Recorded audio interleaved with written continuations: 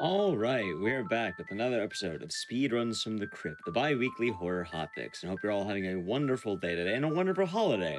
As we are approaching Christmas, we do hit the magical time of Christmas Eve. But before Christmas Eve, we have Parasite Eve, and I think I made that dumb joke last year, so I'll continue making it this year. I'll be diving into some of the spookiest games of the holiday season, which I guess is really just one of them, but there's plenty around the time of year anyway, because we had Last of Us earlier. As well, before we do begin, I just want to say, if you missed out on any of the GDU Hotfix shows, you can check out our archive of past shows at youtube.com/gamesdonequick. I hope that you're all having a wonderful night tonight, and hope you're all having a wonderful day. So the game for today will be Parasite Eve. We have rather a shorter list today, but this game is rather long, so it'll be kind of fun to see it the whole way through. There's been a lot of Parasite Eve this month, and we'll have plenty more to come. Anyway, that being said, let's go into the game with Chris Naga running Parasite Eve. What's going on, GDQ and chat? How are you doing? I'm Chris Naga, and beside me and my virtual couch, many miles away, boy, RJ S. Smangit. I added an extra S in there for you, RJ. But hey, what's going on? Right. Sorry. Yeah. You left me hanging there for a sec. No, but I hope everyone's doing well. This should be a treat as long as everything goes well. Even if it doesn't, it'll still be a treat. But yeah, timer will go ahead and start in 3, 2, 1, go.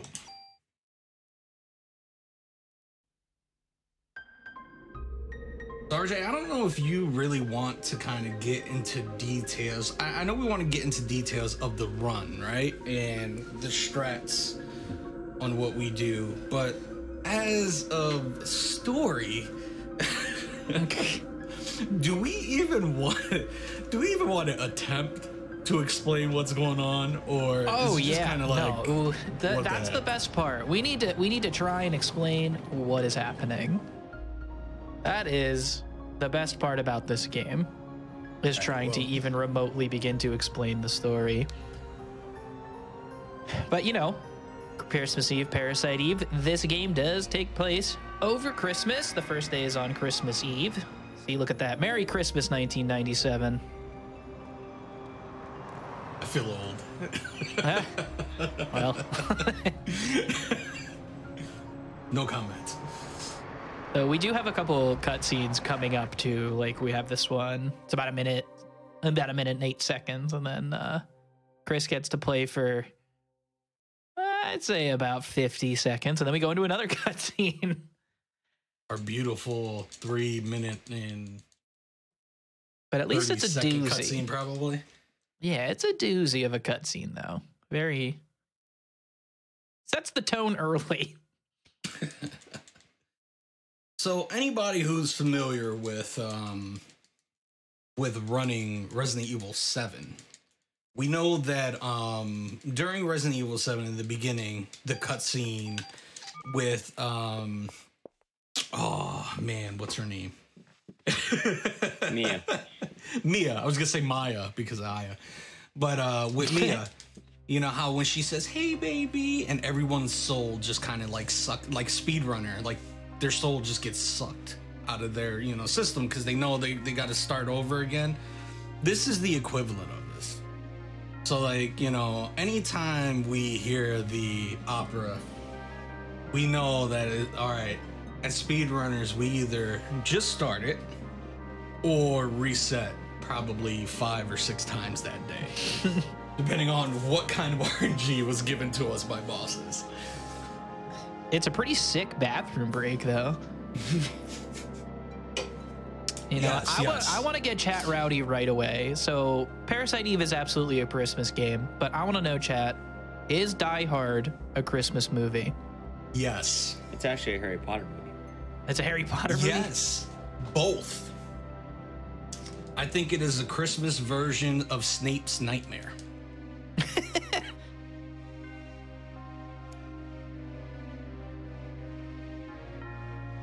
We'll go into more detail later about that. Yeah, I don't know if I'm gonna touch the whole. I don't want to go into that lore. You know what, guys? I just wanted to talk about Die Hard, and y'all took it to a crazy level. This is like biopic level. Is it a good Christmas movie? Oh yes. Also, the run is live. Chat is pre-recorded. We got that. It has not even been 3 minutes. Wow, we got that one fast.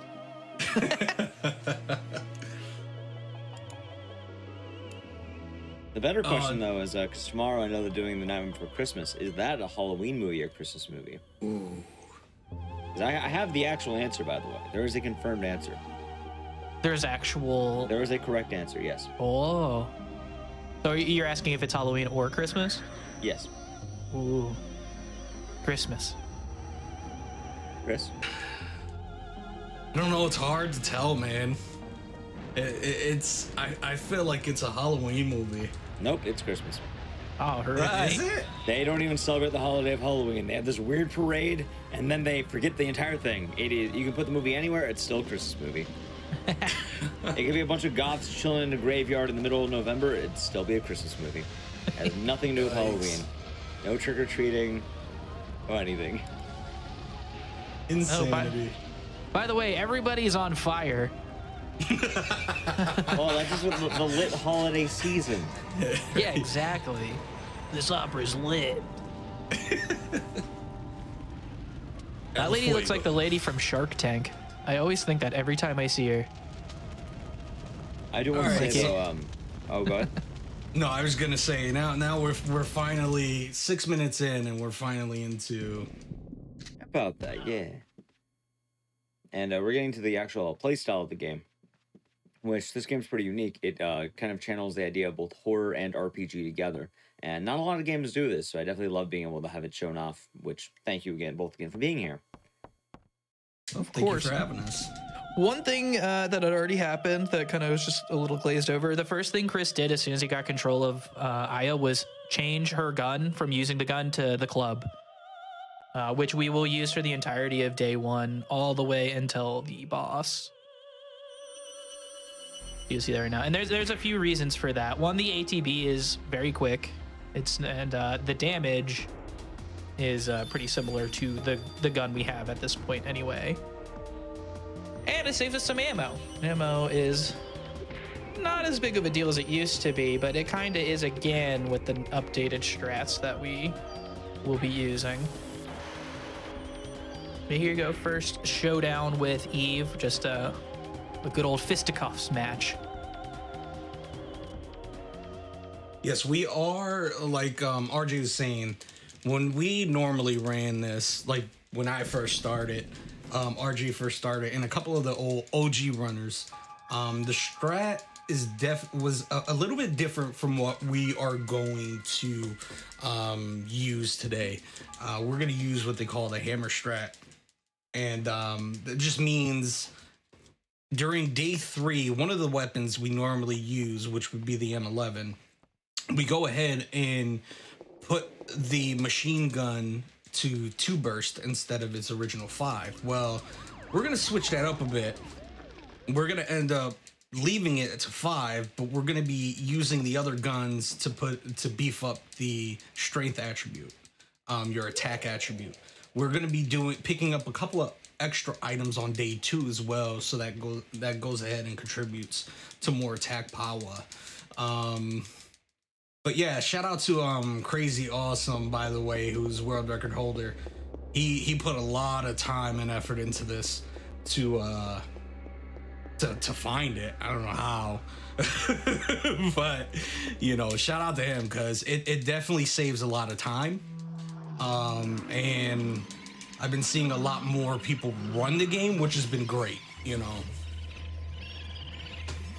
And I think what really sparked the change in routing is that he likes to do pistol percent run, starter pistol percent run. So he was picking up a lot of chests, a lot of other things just to enhance the first pistol to get through the game. And he started to realize that there was a lot of extra points sitting around, and then he started fiddling kind of with just a little bit with the distribution of the points we'll get for leveling up and whatnot. And turns out he struck something good, because it does affect the route. It makes it a little bit faster than it used to be. So at this part, I hope none of you really enjoy Pokemon, because that was Pokemon gone wrong. Rattata has evolved into something very horrible. And yeah. That's his low end form. That's his low end form. Poor rat. Or whatever the world sun and whatever the moon sword and shield or world sword and shield is in. I have no idea. I really like the FMV cutscenes in this game. I think they still hold up pretty well, as far as. I think this game in general holds up pretty well, like surprisingly well. I don't know, the pre-render, I guess you would call it the pre-render backgrounds. Like, is that what we would call what most of the background is? Yeah, it's definitely like a pre-rendered static background. I don't know, like I think that's a really good touch for the game itself. That's the way just Square liked to operate back then. Most of the, like, FF7 had a lot of pre-rendered backgrounds. This game has a lot of pre-rendered backgrounds. Even FF8. So it's just kind of like the style they were using at the time.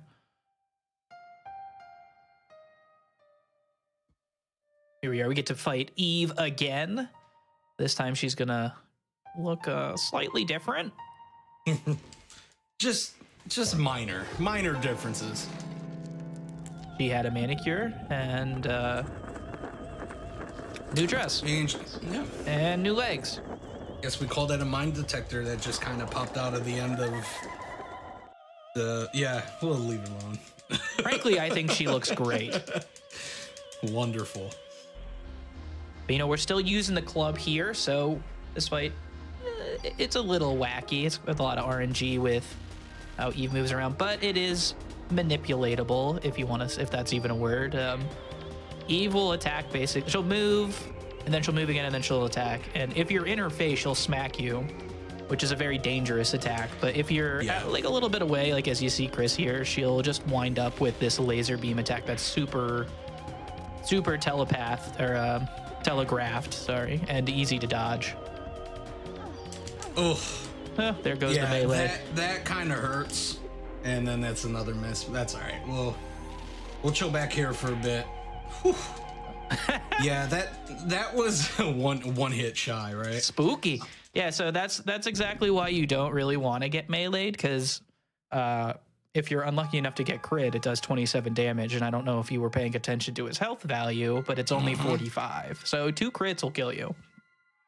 There were times getting into this fight as well that I somehow ended it with I think with 1 HP left. So it can get very dicey early. So we're gonna take this time to heal. For sure. Good call. And then we'll go ahead into this hole that she has made that will lead us into the sewers underneath. Makes one hole, goes straight into the sewer system.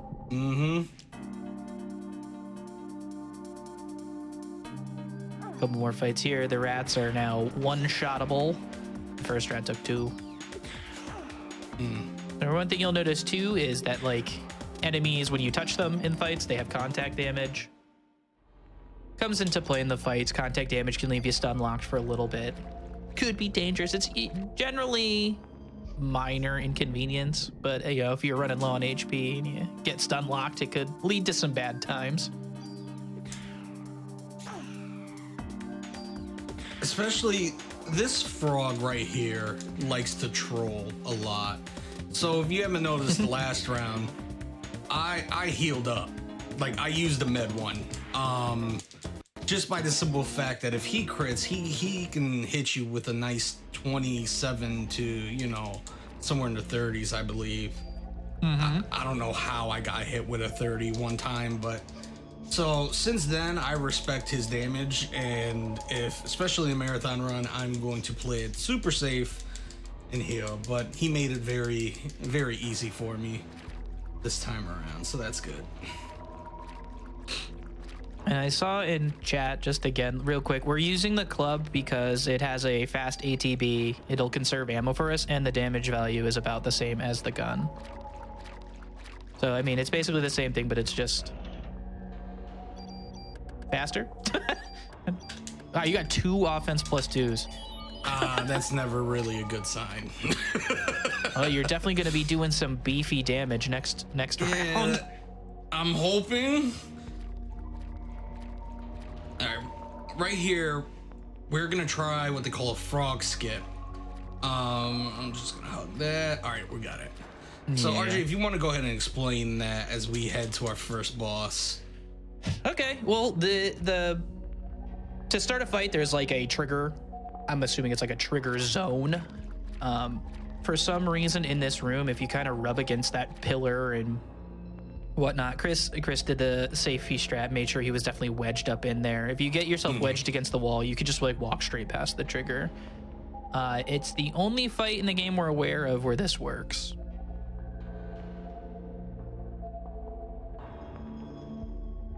But it's a nice little time save. It saves about probably almost 40 seconds worth of time when you put everything together. The fight, remenuing your gun, or reloading your gun, healing, anything like that. So it's actually a really nice time save right off the bat.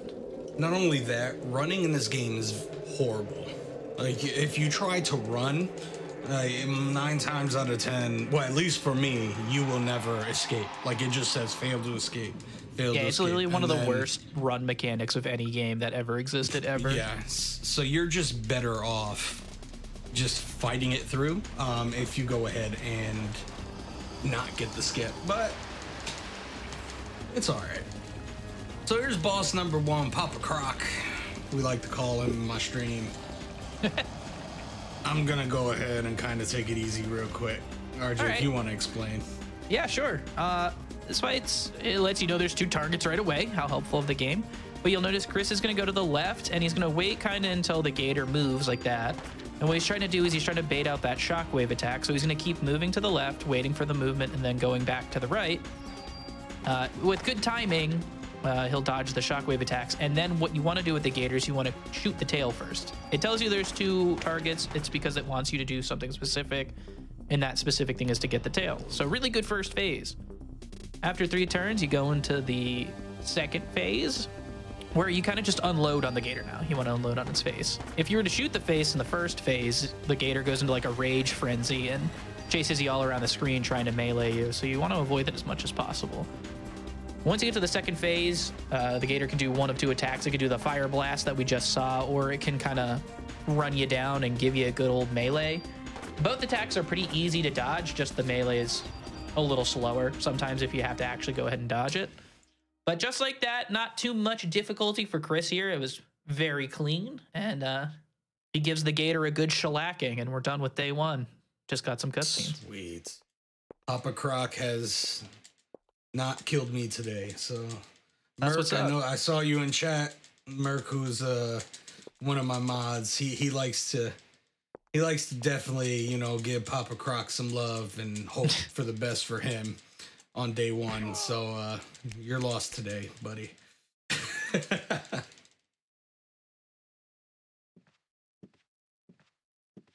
I also have people who root for the gator in my stream. It's a weird thing. I don't know why, I saw this meme where it's like, I think it was the one where it says, I have met my friends on Twitch who became, or I met people on Twitch who became my friends, and then they add it to where it's like, but then I made them a mod and now they're a troll. That's what I feel like what happens sometimes. You know, after Gator here, in this cutscene, we get introduced to Daniel, our Aya's partner. I love Daniel. Daniel's like one of my favorite characters. Packs a punch. That's one dad joke. You get 2 more, and then we're cutting you off. Okay. If you are also not aware, and I like to do, you know, I'm a dad, so I like to do a lot of dad jokes. Throw a lot of dad jokes out there. So that I may try to sneak a quick 1, 2, maybe 3 in there. So Croc says to go back to the opera again. No, sir.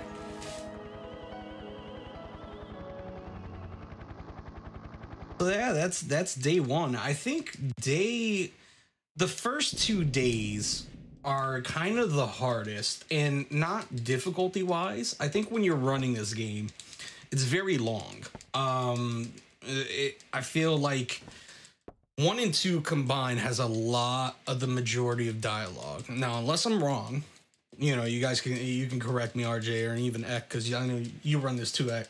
But the first 2 are very, very dialogue heavy. Mm-hmm. You don't really start to get much action until, I would say, the second half of this day, heading towards day 3. Did I just say the first? No, I think the first 2 days and a half actually is pretty rough. Yeah, so I mean, you saw right away. So day 1 was about 18-ish minutes. We spent 5 of it in cutscenes, and then we come to day 2. Immediately, we're about to go back into more cutscenes, kind of thing. So really, for the first 2 days, you probably play the game for about 30-ish minutes of the run, and then the rest of it is cutscenes. So you're not wrong. It's very exposition heavy early on.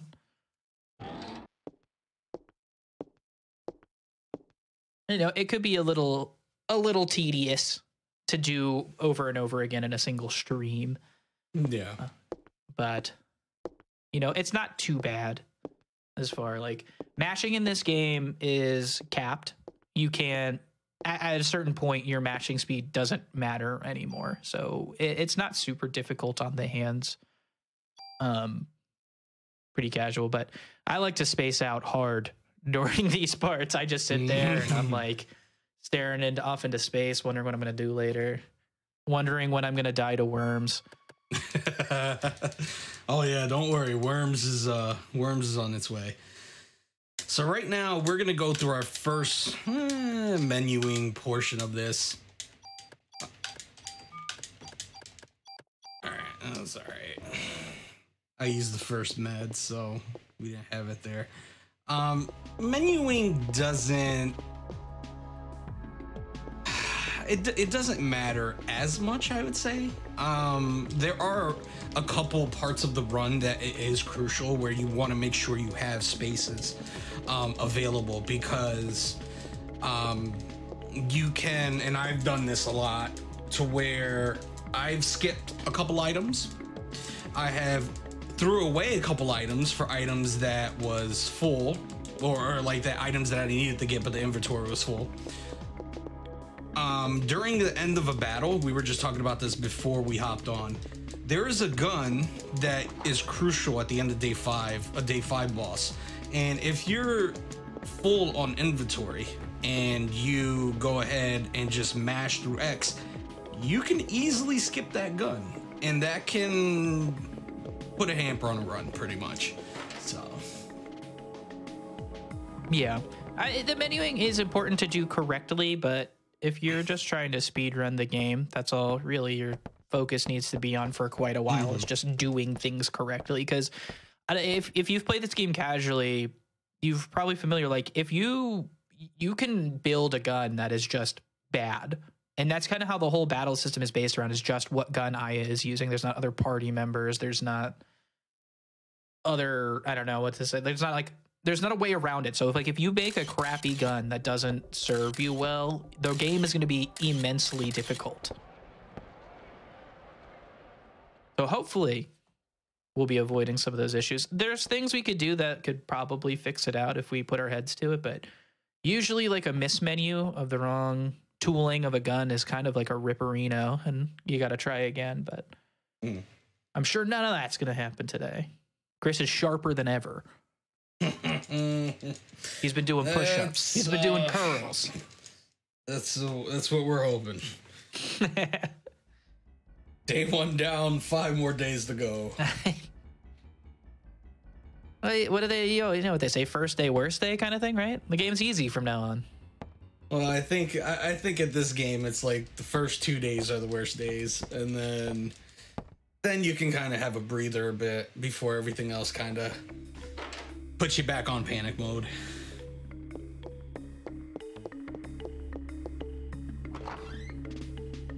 Yeah, I mean, so most of the game it's pretty difficult. I was just joking. Most of the bosses in this game will give you the business if you're not prepared for it.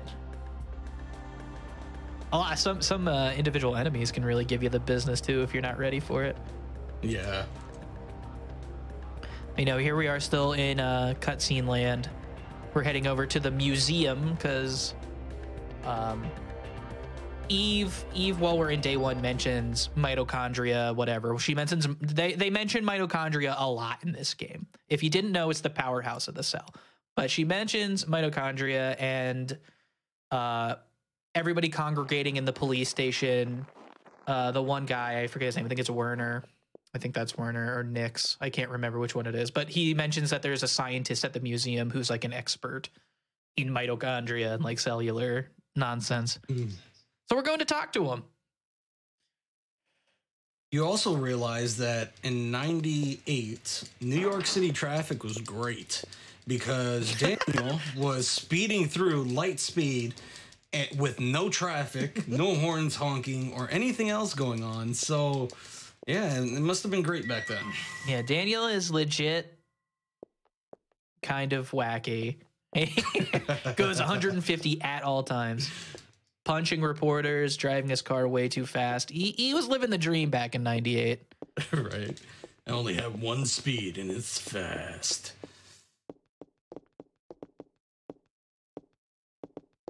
I don't think I count that as a dad joke, so I'm still at number one. Oh, no, we're counting it. Aw. we got to keep very fine tabs on you. Oh. It'll get out of hand if we don't. Here you go. They're going upstairs, but the guard, or I don't know if he's the guard or just like what do you call a person who? I think he's just like a guard or a janitor. He makes you sign in, and Daniel's like, "I'm not doing that. You sign in, Aya." So you have to go make a little detour and sign in. But it's really he's a janitor. Yeah, probably like a janitor or something. I like the dynamic between Aya and Daniel. They're like good partners. The dialogue is very earnest, and he trusts her a lot, even though she's trying to explain this fantastical event that happened. And a lot of people don't believe her right now, but he kind of always believes her from the jump. So that's also one of my favorite qualities about Daniel. He's just a homie. He's a friend. I think it's really sad that we don't see Daniel in the other two.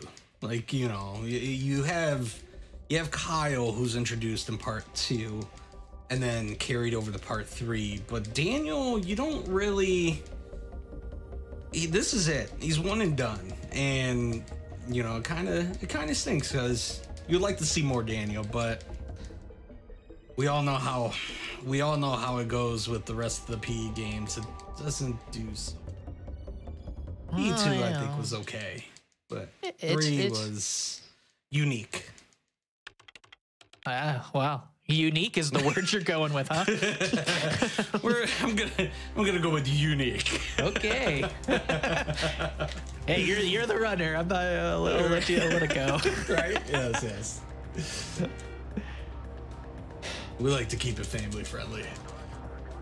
They're talking in the museum here. They were talking to Clamp, and Aya brings up that Eve mentioned the mitochondrial Eve.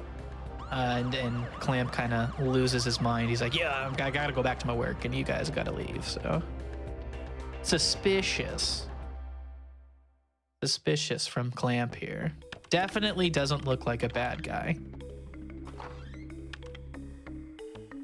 But back at the police station, we're gonna go into like the conference room where they were earlier, and do kind of like one more briefing on where Melissa Pierce might be, who is the person that Eve takes over. Melissa Pierce was scheduled to do a concert in Central Park. And Daniel, that was the little event with Ben. It kind of got glossed over again. The little small child in the red jumpsuit and shorts in the middle of the winter. He's going to a concert in Central Park with his mom, and once Daniel learns about this lady being in Central Park, he kind of loses it and runs out. He's like, I gotta go save them. And that's literally where we're at. But we'll see our first big gun menu from Chris here. Sorry, I don't want to step on your toes. No, you're good. he's gonna take the gun we used on day 1. Well, first I do this in a little bit of a different order, but it doesn't matter. We'll get to the same point. He's gonna equip his new vest that he got from the Gator. He's gonna put the stats from his gun onto the new gun that Torres gave, or Wayne gave, Torres. One of those guys. Yeah. Torres is the one who gave you the gun now.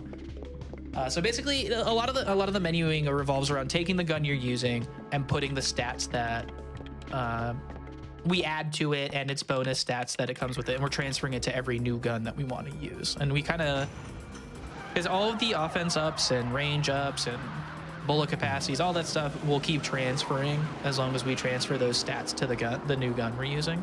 And that's kind of the main focus of how we keep powered up.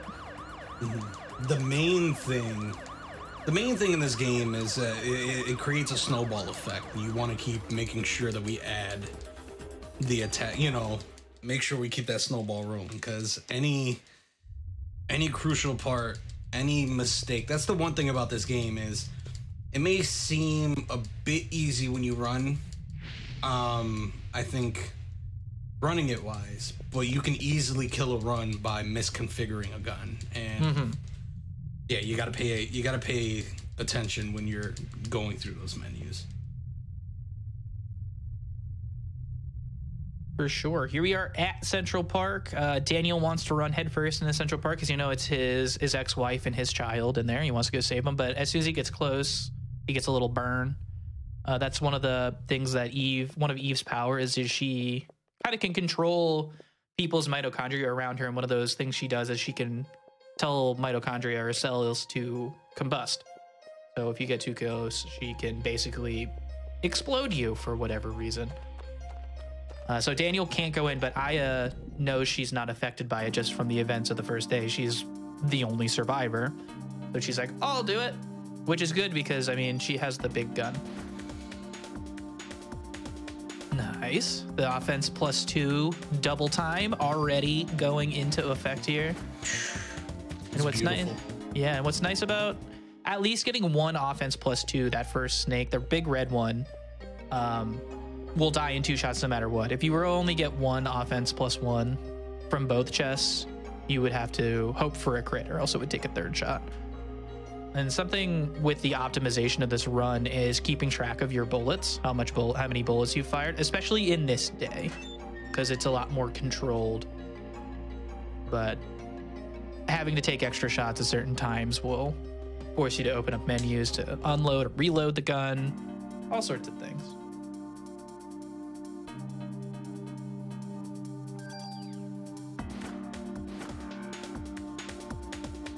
Chris fighting some crows here. These birds are like the worst. They either could give you a medicine or they have like a high chance of just giving you junk. And while junk is useful in the game for certain things, it is not useful at all to the run and is just an inventory clogger. So you want to make sure you you don't want to pick up any junk at all. And if you do pick it up, you want to make sure you get rid of it before you need things that are important. You see, he grabs the Zuki here. He's also going to grab a gun, kind of like a little secret in here. This is something that's new to the route, is grabbing that gun. Basically, it's a short distance out of the way, but what we're going to do is menu its stats into our gun right away, as long as you get a tool here. This chest is 80-20, 80%, 20% to 80% to get a tool, 20% to get ammo. Luckily, he got the tool. Make sure I get the right one. Yep. And now that he did that, his gun should be able to one-shot birds with a crit, which is kind of nice, because if you can get lucky enough to get a crit, it basically can melt turns away from these fights going forward. I'm going to try to attack him first. Yeah, do whatever feels right. Nice, that's actually pretty good. Right. So I think your double offense +2 in the beginning there is what really helps you two-shot that guy. Unlucky, no crits on the birdies. That's all right. That's still just a 2-turner.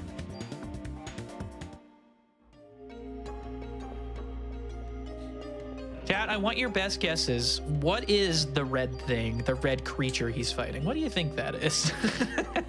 I want to hear from you. You should create polls. What is this creature? Yeah, what is he fighting right now? We got more snakes and crows. Snakes are actually pretty scary. Oh, son of a gun. That's not what I wanted to do. That's okay.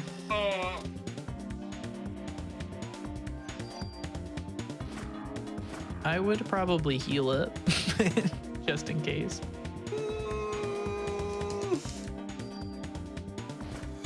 I'm going. Oh boy. It really cut it down to the wire, but he got through. Yeah, so case in point, snakes are very scary because they can poison you, and poison ticks away very quickly. Especially in the early game. Yeah, if he came into that fight with any less health, he probably would have died. Yeah. But Chris is a legend, and he wasn't about to let that happen, so we're in the clear. No, I just like to keep everyone on their toes, that's all. Including myself. And so one thing we missed while we were talking about the snake poison, Chris took, after you level up, sometimes you'll get these skill points. And what Chris did, he took the first one, he put that into his gun. We'll be taking all the points from this day and putting it into the gun. But after that, going forward, we'll start putting our points into active time bar, which affects the speed that the VAR fills up to get to his turns. So what the hammer route did is kind of redistributed the balance of offenses we use and how often, because it used to be up until we had 31 points into active time, we would be putting all of our points into active time, but we redistributed a little bit. We're going to put some of that into we're going to put the early points into offense to help with some damage rolls on the enemies in the early game. Here we go. We get a nice, pleasant cutscene again. This is another power of Eve. So she has the mitochondria. She can have them spontaneously combust, or she can basically just tell the cells of the body to leave the body. And that's what that scene was about. That's all basically their cellular structures leaving their body to create a big mitochondrial goo ball. AKA Jello. Yeah, Jello. If you guys are a fan of Jello, that is what it's made of, mitochondria. I knew I didn't like Jello. Everybody's like, oh my goodness. Yeah, who let us on here, man? All right, get rid of that runner.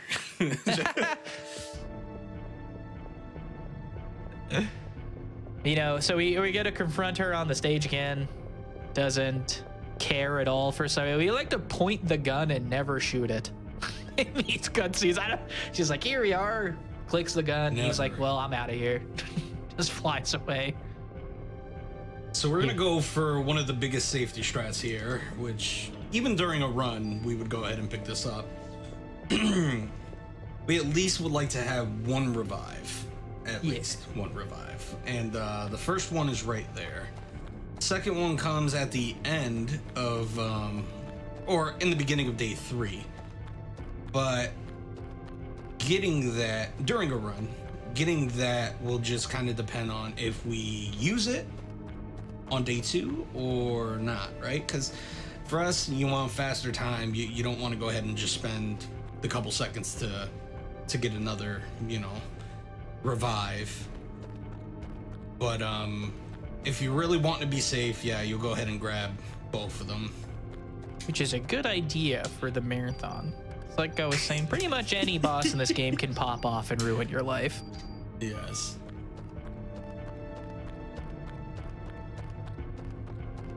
There you go, Chris. Sorry, sort of another different route change here for day 2. If we were to get the first tool that Chris got really early on, when I was talking about the 80-20 drop chance for the tool, we would actually not grab this tool anymore. But since we go out of our way to grab a gun to do an earlier menu for more offense, we need to go grab that secondary tool so we can have it for later.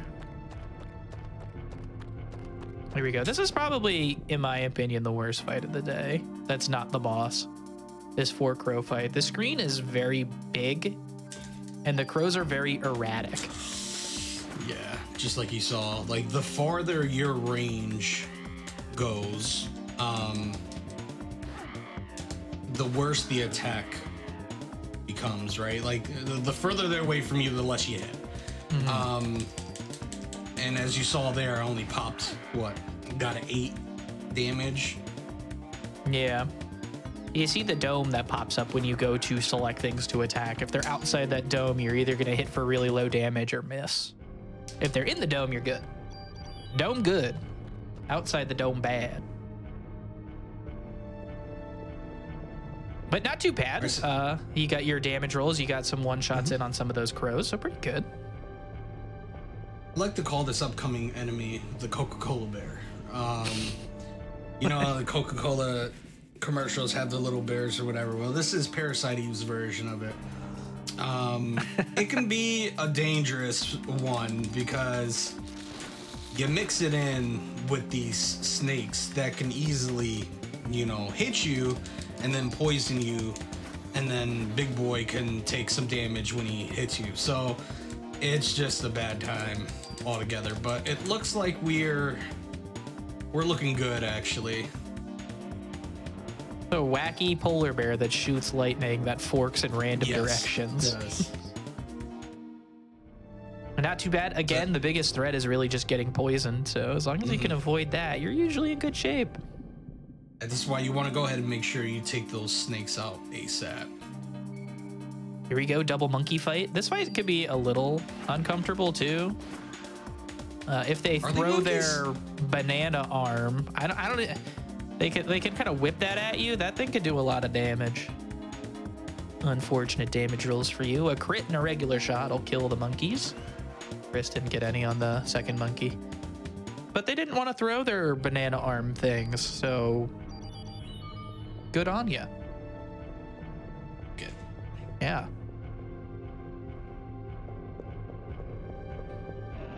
Make a quick little detour at this chest. It could be either that defense he got, or it could be a tool.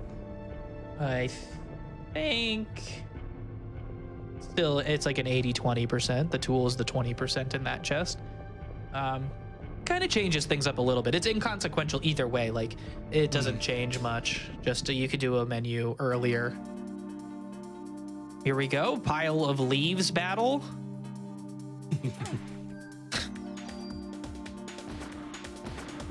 They're very creative with their enemies. They're just like, what's a normal thing that you would find in a park? Let's have her fight it. I'm surprised the park bench doesn't come to get you. Maybe New Game Plus. Second round, the bench starts to come out. All right, well, that was really the last regular fight that we're going to have to deal with in the park. But you saw Chris right there. He actually unloaded all of the bullets in his gun. Taking the bullet down to 0 or filling it up completely has the same effect. If you put it to 0, you'll start the next fight with a full clip of ammo. So it's kind of just like a gauge of how much ammo you have. But here we go, Worm Boss. This boss is a pretty big gatekeeper for every runner. These 4 worms, they split, and as you kill them, they'll get bigger, and they actually get, I think, 25 more health back per dead worm. So we kind of kill them a little methodically. We'll start with the farthest one because they'll retain their shape. Chris is attacking another one. There's a few different strats here, but really the best strat is don't die. So you see him kind of peppering them, which is one way to go about it. We have a good idea of like if they throw the ball attack where we can stand to avoid the burst of the balls. Did not get hit by the spiky things. And Chris doing pretty well right now. Hopefully I didn't just jinx him. But really you just kind of want to work on the ones so they kind of keep up where they're at. When there's the final 2, they will stay. I don't know if I've ever seen it stay where it's at like that before. But yeah, I don't like that. Very weird. But one down. When you get there, you get to the big worm. Really, you just want to make sure you dodge its attack. If you just move diagonally to the... What? Uh-oh. Yeah, All right, that's probably a good call. It's a pretty interesting hitbox there for Parasite Eve. Thank you very much, game. Whoa, and he's trying to just smack you straight up. What a world. But we're through. I don't like this at all. A fight's really just a lot of juggling of things happening around you. Not many fights will be so spread apart and coming at you from different angles. So really just want to trust your instincts, move to the spots you know you need to move, and kind of just pepper in as much damage as you can. And Chris did a pretty good job there. He didn't die, so in my book, that's great. Living past the fight is the best. I think so with Eve 3 we're gonna have so worms, we thank goodness we passed worms, but now we go to Eve 3 and she's not really that hard, but she hits like a tank. Again, she can crit anywhere from 60 to like 75, and if we looked at my menu, I had no medicine and I have low PE, which is like my magic. So we're gonna probably stay away from her. Normally you want to go ahead and bait her attacks, like her physical attacks. But I may just take my time and I lied. No, okay, we're good. You're like, I'm gonna take my time. Runs directly into her. Sorry, I was like, Chris, I don't know if you know what taking your time means. But yeah, so she could do one of two things. She could either melee your face off, or she could fly up into the air and do this very predictable, easy to dodge attack. The melees are faster, but they're also scarier. They can hit for 20 damage like you saw there, or they can hit for like 90. So it's very scary. But Chris is done. Easy peasy. As long as she flies up like a couple times, you're pretty safe. And he's still hanging on to the revive. But not too bad. Not too bad at all.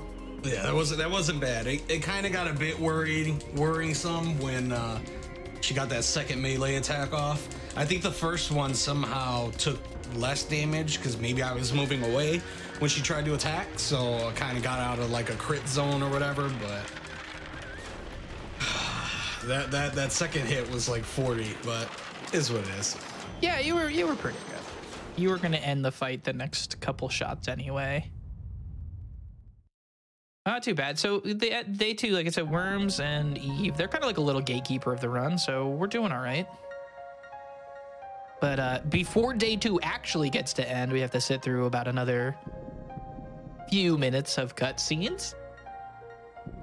Get a little more flashbackery of this like hospital scene where the kids on the table look suspiciously like the kid who was running through the sewer. And then Daniel, I guess, hears the commotion and whatnot. Remember, it's December, New York, winter, and my boy's wearing shorts. Homie's wearing shorts, man. Everybody knows that person who wore shorts at the bus stop in the winter. Everybody knows that person. Yep. Ben is that person. Or you are that person. Yeah, or you either know the person or you are the person. There's no other two types of people in the world. You're either a shorts in the winter person or you're not. And Ben is. But luckily, so, you know, Daniel was worried that Lorraine and Ben were in there. For some reason, at the convenient time, Ben decided that he was going to leave the entire park.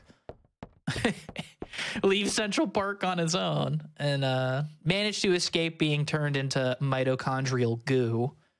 The same could not be said for Lorraine, which is Daniel's ex-wife. She is now in the goo.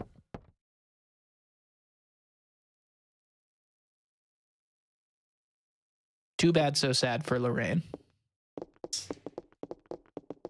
He has become part of the Jello. The greater good. The greater good. But now stuff's really popping off. Like everybody, like at least everybody at the station is now on board with the wackiness that's going on. So they order like a full-scale evacuation of New York City. And meanwhile, Daniel's like, hey, I'm going to leave my child with you guys. Can you watch him for a while? They're like, sure, we'll take him into the, the canine pen so he could play with this dog, Shiva. I'm sure nothing will ever happen to Shiva. Nothing bad. Nothing will ever happen to Shiva. Having a good time. You love to see it. Kids and dogs, it's a good dynamic. But here we go. Here's the mass exodus of New York City. This guy has Jedi mind powers. Stops the taxi with his bare hands going full speed. And just like that, it's desolate. New York City, where there is no traffic and cops have Jedi mind tricks. I miss the 90s. Oh, man. Just so you know how desolate it is, there is a single ice skate left. One single ice. Here's our introduction to another main character. This is Maeda. Trying to get into the city because he's here to help. He came all the way from Japan to try and prevent what happened in Japan from happening here. The cops are giving him kind of a fit about coming in, but the one decided to catch on fire. And Maeda uses it as an opportunity to sneak past them.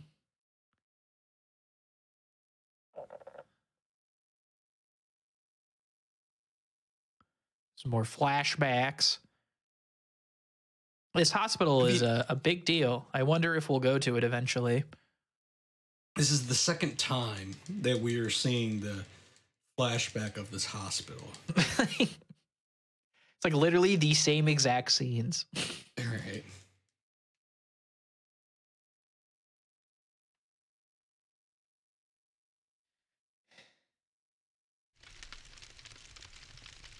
Here we are, though. This is by far my favorite scene in the entire game. This scene is a complete mess of what's happening. Like, what is going on in this? Why is there a trash fire? The people evacuated like mere hours ago. I don't think they'd be. And Maeda's watching TV, so why isn't the heat just working? Why do they need a trash fire in the room? Also, look how big that vent is above the bed. The biggest vent I've ever seen. This place is overall a dump. Like, these people were like, oh, we gotta get out of here, but let's destroy the place first.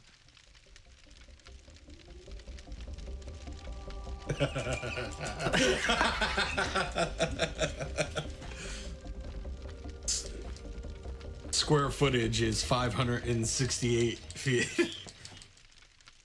Yeah. Yeah, this is supposed to be in Soho. I mean, I've been in apartments in Hoboken, and it does look pretty similar, I won't lie. I have no comment.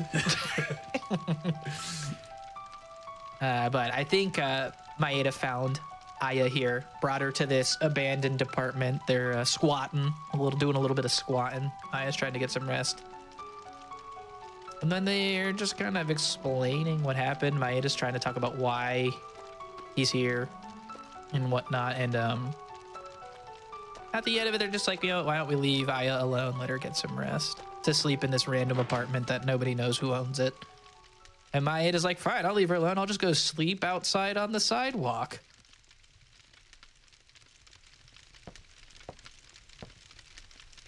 Daniel, being the good friend he is, checking up one more time. How Aya?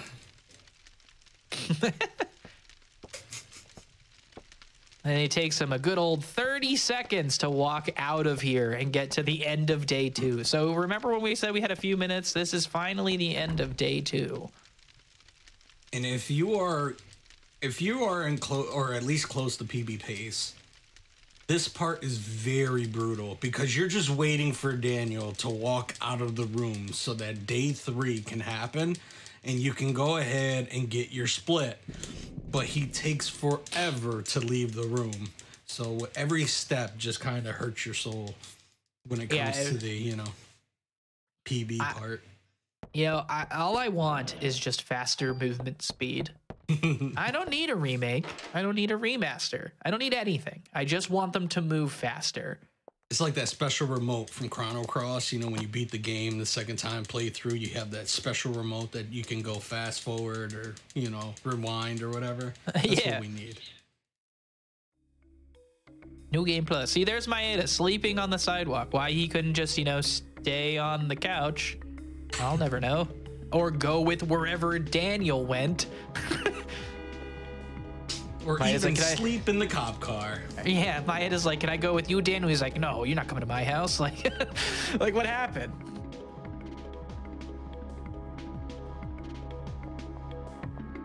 Again, it's New York in the winter. I'll just sleep on the sidewalk. Okay, sure. But now we're in Soho. We got to make a couple stops here. Chris is going to go to the gun shop first. It's locked, but Daniel has a solution. He's James McAvoy and bends a bullet around Aya. I really enjoy that part. He's like, Aya, get out of the way. And then she takes 2 steps directly towards the middle of the door. I'm like, come on. That's not out of the way, Aya. Learn your directions. But, you know, all is not too bad because now we get to go in and loot the gun shop. We get our next gun and a couple accoutrements that we'll be using to upgrade it. Don't try to bend bullets around your friends to break into the gun shop. Here we go. Next menu. Our new gun we're going to be using is the M11, which is our first submachine gun of the run. He's going to take the M16 that we were using, menu the stats into that, and then he is going to take the pistol from the first day and also menu the stats into that. And like you said, we did not use that gun to get the ×2 shot, so we're still working with the ×5 of the submachine gun. So I do have one extra gun. We will go ahead and be able to get that later on during the day. Yeah, and that's normal for this part. Yeah. Yep. There's another tool here and another revive in this pharmacy, but if we really want to play it safe, we can get them. But I have a revive already. I'm feeling good. We should be good to go. I'm about it. So here we go. Hardest boss of day 3. Oh, we did it. Getting into that cop car is the worst. If you're like a step too far to the left or right, you cannot get into the car. You can talk to the back seat of the car for some reason, and Daniel's like, you don't sit in the back seat, Aya, so you can't get in that way either. And if you happen to go into the back seat of the car and you just want to move left towards the front seat, you'll walk under the door trigger. This door is a mess, and Chris did it like a pro. Plenty of practice.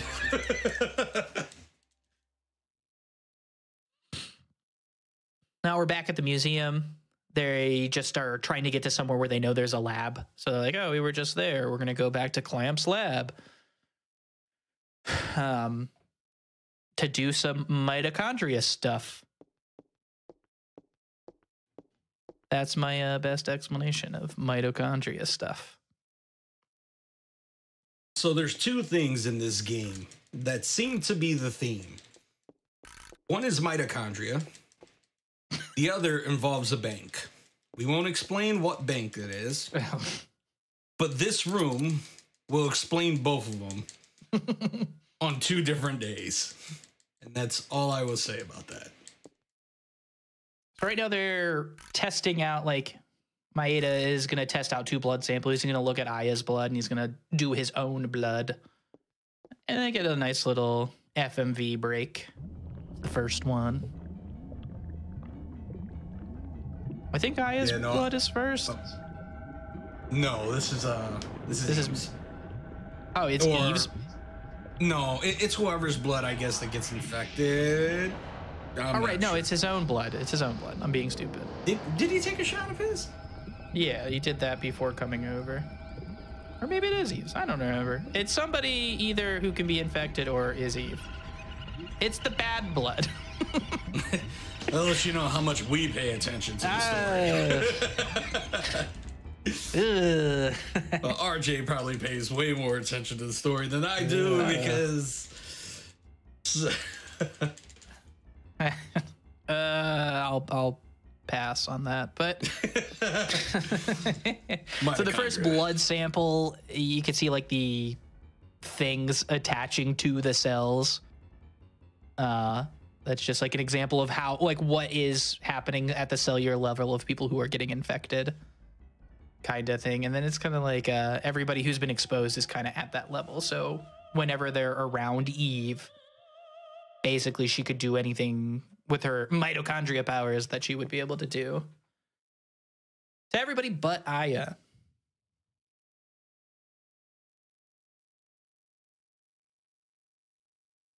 And then next they'll do like a blood sample they're going to take from Aya right now.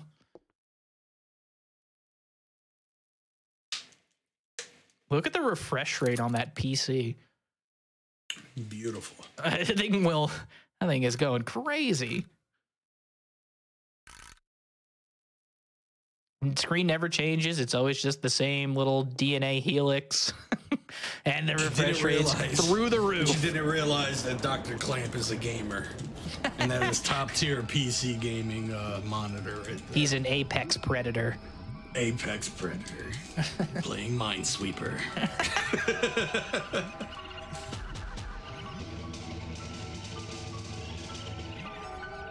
So here's the Aya blood rejecting the little grabby things.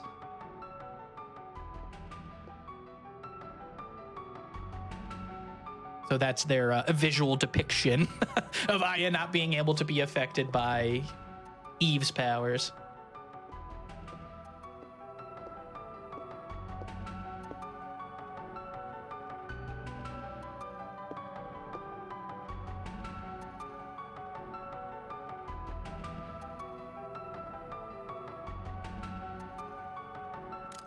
Now they're just kind of doing a whole bunch of speculation, and look who's back. It's Clomp. Everybody's supposed to be evacuated, but he's still here. And they kind of press him about that.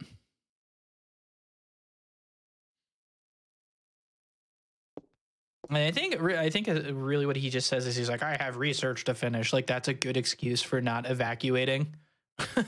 Okay, buddy. They're like, why didn't you evacuate? He's like, why are you in my lab? It's like, bro. Did you not see the goo ball, man? No, he's It's coming down 35th Street right now. He's not evil at all.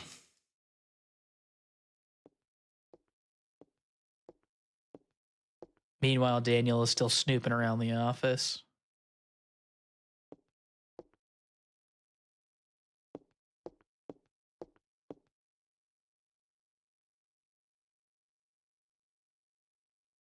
And then out of nowhere, Daniel realizes what's actually on the computer screen.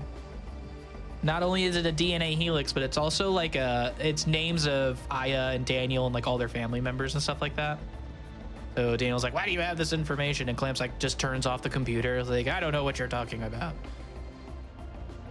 Meanwhile, Daniel's furious. And Clamp's like, you better leave. And they're just like, okay, man, we will. No more questions.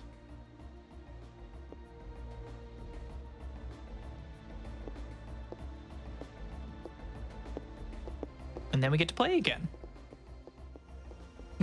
We're finally at day 3 to play. But this is where the game itself, gameplay-wise, picks up. Because I don't think you have this, and then the end of day... or the beginning of day 4 is not much dialogue. And then from there, it's just straight out gameplay. Yeah, there's not really much in the way of long cutscenes like this for quite a while now, at least. But they get word on the way while they're driving on the way back that the police station's under attack by Eve. So now they're back here, and you can see the main main entrance here has been ransacked a little bit. So they're gonna go and kind of investigate or see what's going on, try to help out. Then we get to play again. Aya tells Daniel to stay. Daniel's like, my son's in here. Screw you. Gives her the Baker treatment. And we say Baker treatment because he said the same exact thing to Baker at the end of day 2. And just ran off. And Maeda gives you a very important charm there before you're allowed to actually leave. Here we go. We get to see the new gun in action for the first time. And it's different than the first two guns that we used. This is an SMG, which has some interesting properties. One of the properties of it is that it has the chance to fire 1.5 bullets. So it has a chance to fire an extra 50% of, or not, I don't know if it's 50% bullets, but it has a chance to fire extra bullets. It's RNG at the expense of not being able to pick the targets you're shooting at. So when the ×5 gun shoots, it actually has a chance to shoot 7 bullets. We'll see. That was actually pretty good. So one thing about the random targeting is if you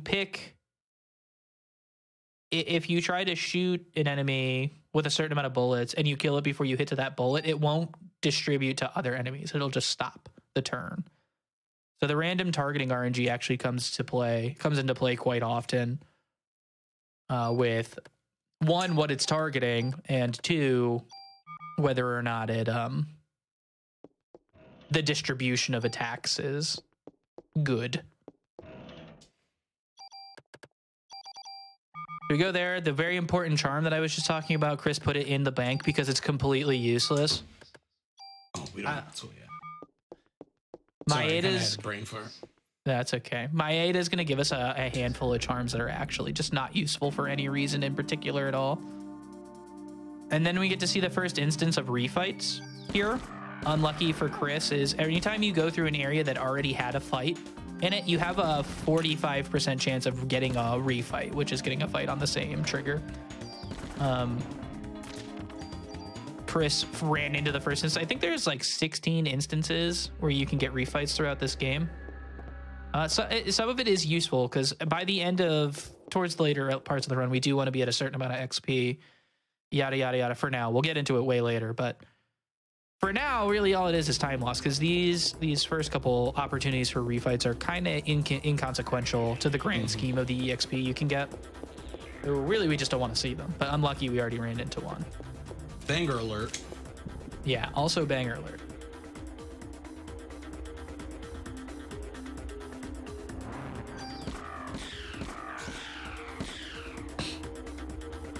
This fight's a little interesting because it makes you think there's only a singular rat and then like a crow comes flying out of there. So you want to take your time and wait for the crow to come in before you start shooting because like I said, SMGs, random targeting.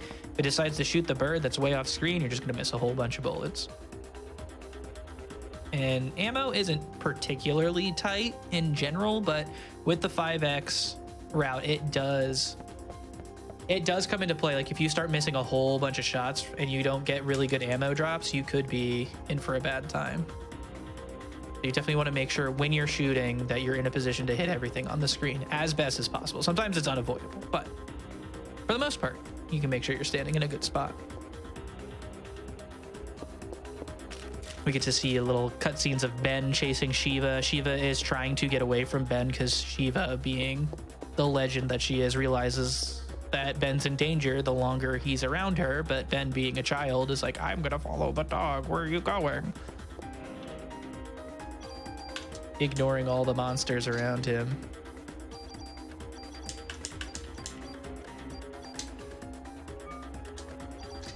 So Chris made a small detour here for this chest in here. That's a new piece of armor, and it's actually the piece of armor that we will wear for the rest of the run. It's a CM Vest 2, I think it's called.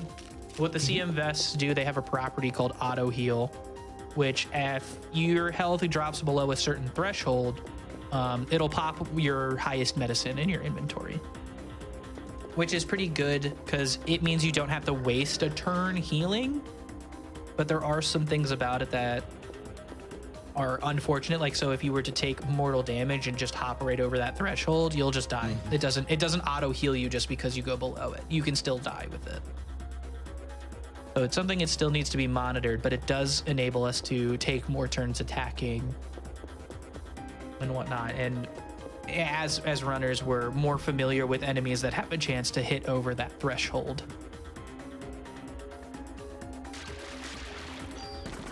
This fight is pretty terrible, but it's starting off okay. these spiders have a chance to shoot those. They always start off the turn shooting those webs on the ground, and if you stand on the webs, you get slowed, which works like basically any RPG with an active time bar. It'll slow your active time bar down, but with the added effect, since you get to move around in these fights, Aya will move around all slow too.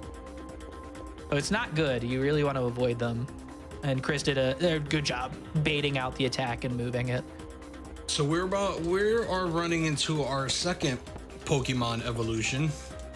I don't know. I can't remember what Pokemon is a dog. I'm sure there's plenty of them.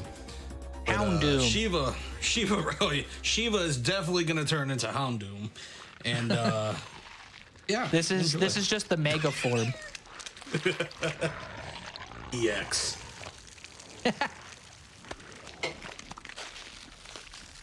Like, this is what I was saying earlier about the FMV cutscene. This holds up really well. Like, this is grotesque and it's creepy and strange. Like, it's just cool. There's a lot of things about this game that are just cool. Can you imagine playing this when you were younger and you're like, all right, I don't want a dog anymore? Oh, I did, and I was not a happy camper when I got to parts like this. I was like, what am I doing with my life? My mom's like, I told you it would be scary, and I'm like, stop it, Mom. You don't know me. I'm 9 years old.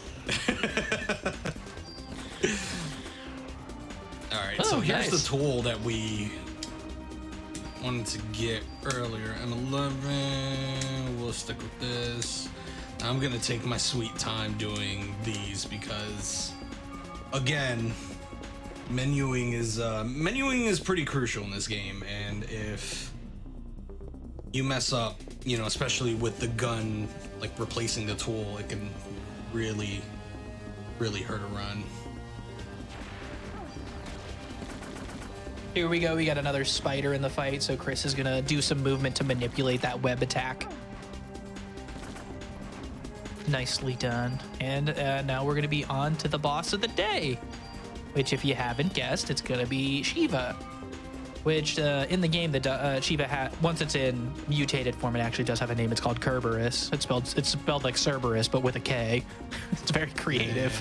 But we usually just call her Shiva. And Shiva's kind of a crapshoot, honestly. We'll just see how it goes.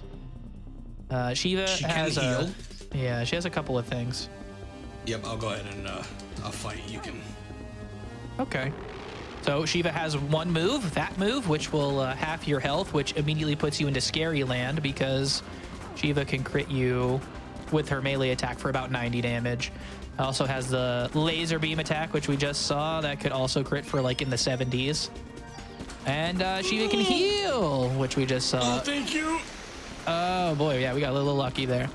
So there we see the CM vest at work. Chris was at about 50-ish health. He got hit for 35, barely survived. Hey, but a head's dead already, regardless of the healing.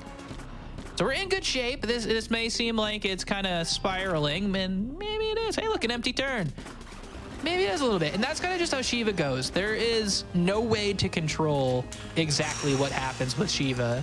And fortunately for Chris, that was actually a really good fight, in spite of the 2 healing turns. It must have just been on the same head. I'll take it.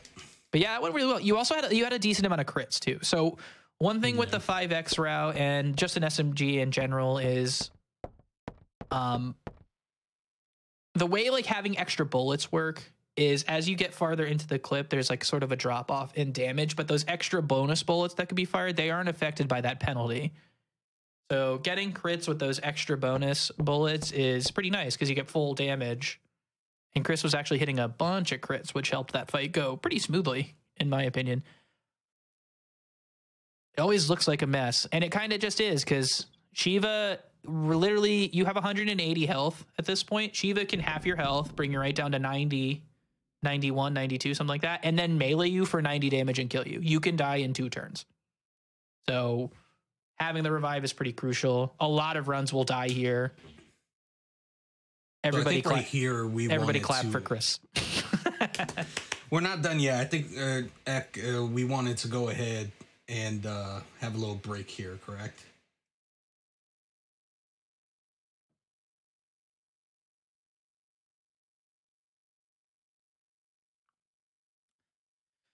Oh, I don't care. I'm good. Day 4 is about another 26 minutes, or probably like 30 minutes.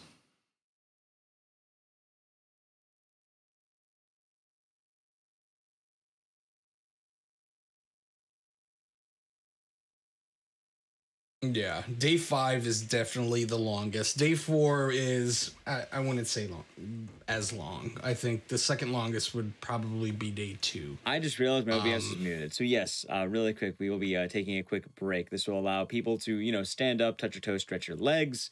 We're just talking about what day would be good. So right now, since we hit the end of day 3, that's about roughly the halfway point in the game, I would say. A little under. But yeah, this would be a good time to let people enjoy the run if you do need to get a snack, get water, touch your toes and all that. So we'll be taking a quick wellness break. Before we do go to that, I just want to say that if you're watching this over on YouTube, feel free to join us over at twitch.tv/GamesDoneQuick to check out our live shows, starting most nights at 7 p.m. Eastern. We're going to be back with more Parasite Eve in 1 moment, but we're just going to go to a quick wellness break. So, be right back. All right, we are back from the break. Welcome back, everyone. We're able to dive right back on into the spooky holiday horrors. So, Chris, whenever you're ready, feel free to count down and we can resume the timer. All right, timer's going to start in 3, 2, 1.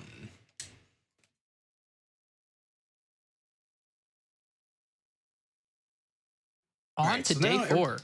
Yep, go ahead. No, go ahead. Yeah, I was just gonna say, just like RJ said, on to day 4.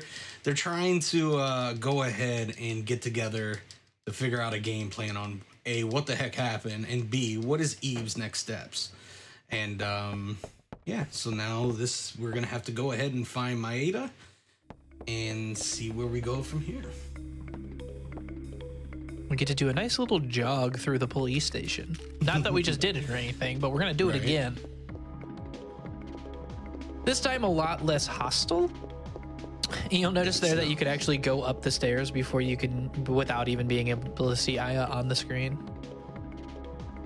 Funny little thing.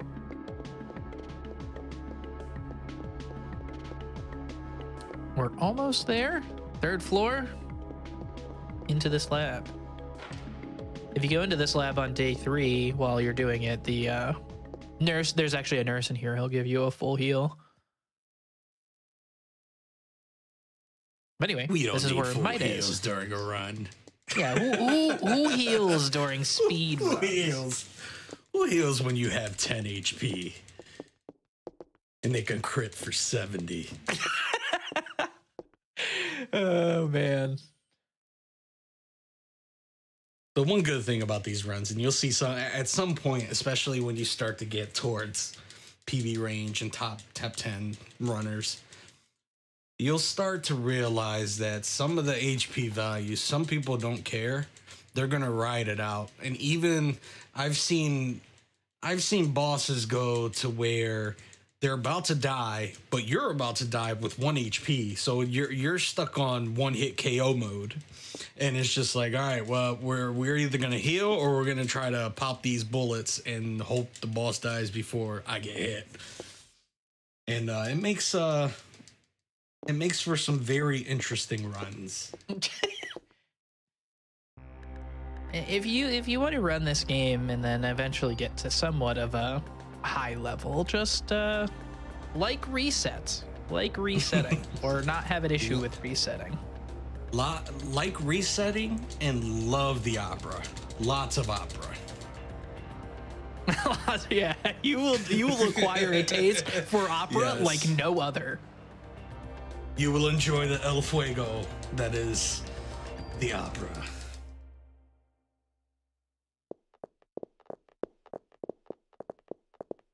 So you remember the flashbacks that we were having about a hospital and hospital rooms, and well, here we go. It's day 4, and we are finally, I would say in the flesh, but the building's not a flesh. This place looks really familiar, Chris. I don't know why. I've never seen this before. Anyways, here's the hospital. This place is kind of a mess. The screens like the way you move on the screens, like the directional pad for moving, kind of like rotates around very strangely from screen to screen. So probably the biggest challenge of this place when speedrunning is being familiar with what screens you're running onto and how they're going to flip the D-pad and how to move on it. Like there's two different hallways for these elevators. We're on the first one, we'll see. When you get to the next one, the directional buttons don't work the same way.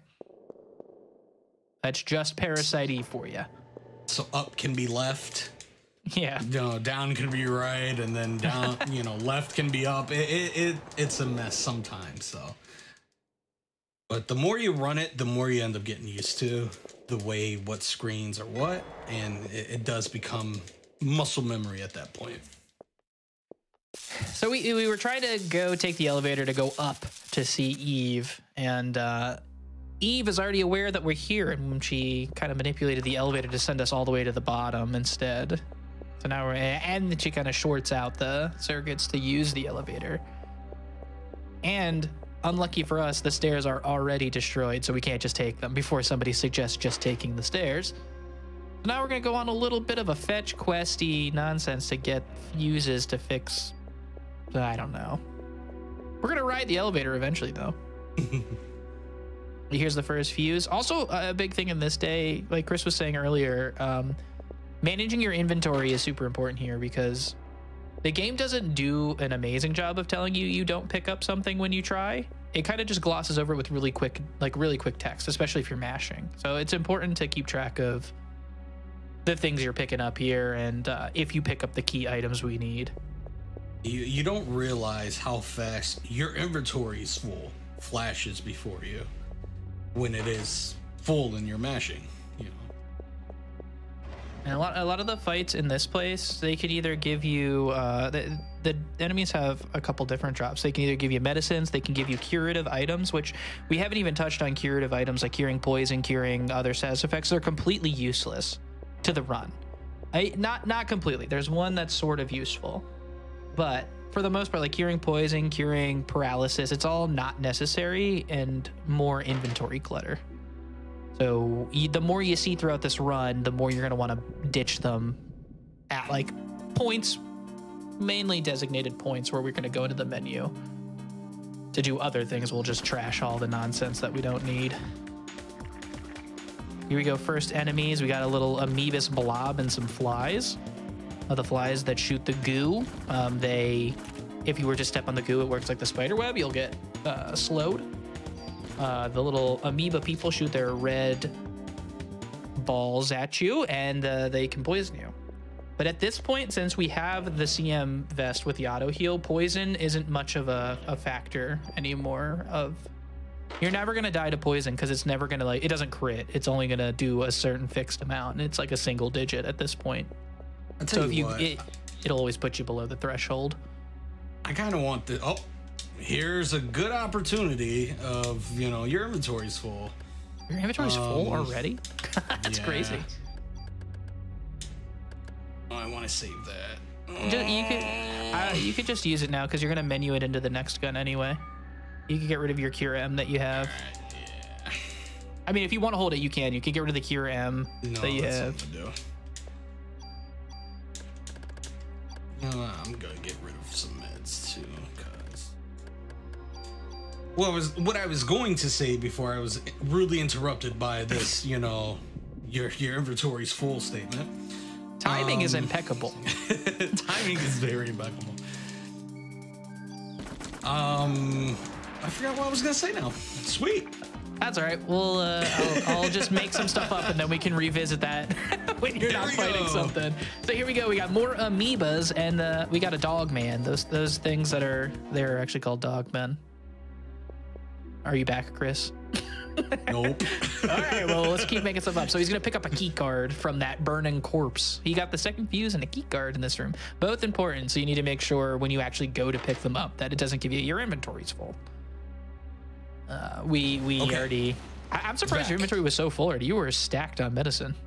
It's back. So I hope I get this same RNG. Oh yeah. When it comes to offense, plus twos. on an actual run because I have been getting +2s like a champ. The beginning, you got +2s on both of the chests. The chest that I just picked up was a +2. Like if this is a +2 that we end up getting behind here, that's gonna be crazy. But quick, we got to talk about the next chest. This next chest he's going to go. We're going to get our next gun for the rest of the run until the end of day 5-ish. We can either get an M10 or a micro Uzi. The micro Uzi is vastly superior. The M10 is not as bad as it used to be with the new route. Micro Uzi, let's go, Chris. Manifest the good luck. So that's fun. Just talk. Let it all happen. Well, yeah, just keep talking about it. So micro Uzi, good stuff. Chris is going to do another, probably like one of the biggest menus of the game, just to set up the next gun. We're going to we're going to move away from the multi-shot. We're going to move into a two-shot burst for the SMGs now, for more control over the gun. And because the enemies get a little scarier, so being stagnant with multiple shots like the 5X, it gets a little more dicey going forward. But the micro Uzi will be important after this day. But just for now, just you know, do a silent little woo to yourself, like yeehaw, we got the micro Uzi. Woo. If it was the M10, you could have just been like, all right, yeah, that's a gun. But now we got the dream. I call it the two guns, the meme and the dream, and we're living the dream right now. So beautiful. It brings a tear to my eye. It is good because now we all get to experience the wonderful joy of frost bullets later. But yeah, we'll get there. Well, we got some stuff to do. Chris picked up the last fuse in that room, so now he's putting them into this fuse box.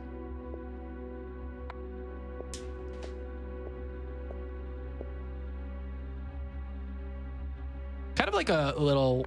It's interesting because you can't just be like, yeah, put all the fuses in. You have to put each fuse in individually. Then you have to reconnect the wire. Then you have to turn the power on. If you turn the power on first and then connect the wires, Aya gets shocked.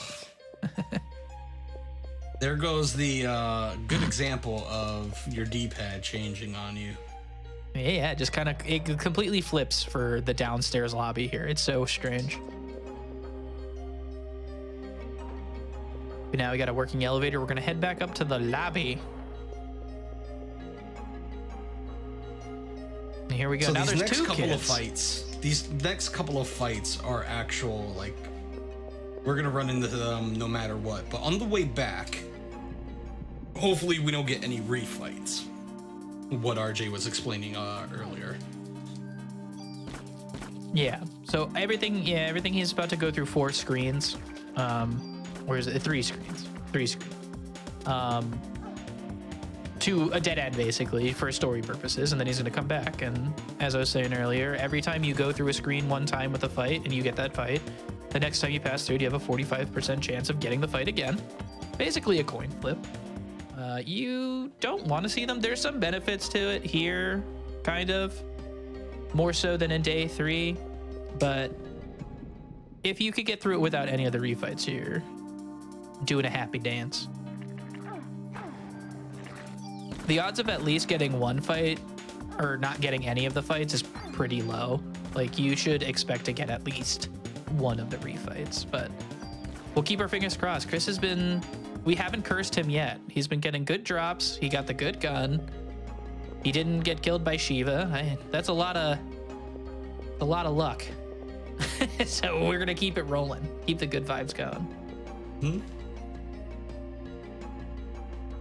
But you can see now he's already kind of hitting like a truck. He's really doing some big damage with crits on these enemies. Crap, that's what I should have named I should have named her Mac. Mac. She's the Mac truck. Truck. Oh, such a dad. Sorry, y'all. Wait, that's 3. No more for you, sir. You are tapped out. I'm tapped out of my dad jokes. Yeah, you hit the quota for the stream. Well, one kind of interesting thing, it's just like second nature to Chris running the game at this point, is like when there's the flies are on the screen, he tries to position himself where he is always in between the flies with another enemy. Because if the flies can't get right up against you, they won't actually attack ever. So it kind of gives you an opportunity to clear something else out, maybe even kill the fly first if you're lucky with your targeting, where you don't really get forced into dodging slow puddles. So good movement from Chris there. Good knowledge to manipulate the enemies to his advantage. The good thing that you wanna, or the thing that you want to keep in mind in this day is that you never want to get hit by those green attacks or the attacks that are going to slow you down, because that could lead into massive time loss, especially if you're consistently getting hit by it. Yeah, it's pretty excruciatingly slow. It's not just even like a tiny bit. It's like half speed. It is painful.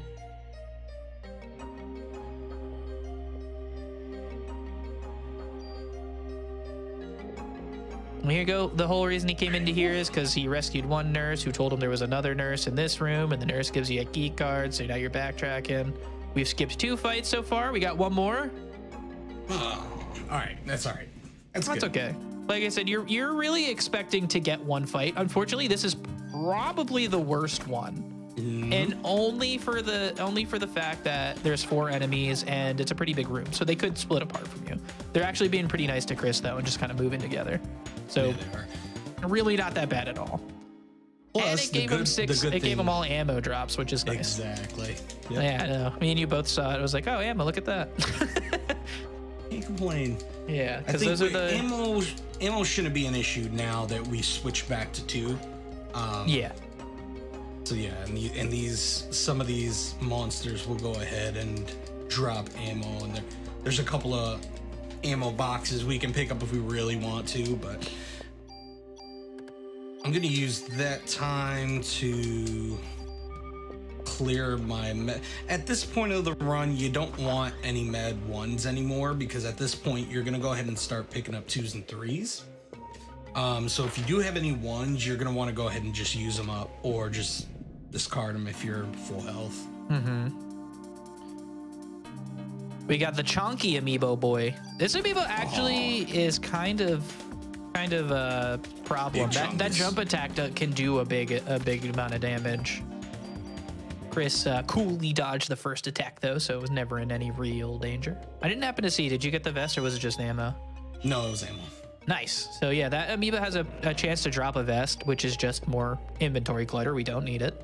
We have our vest. We got it last day, and we don't need anything else.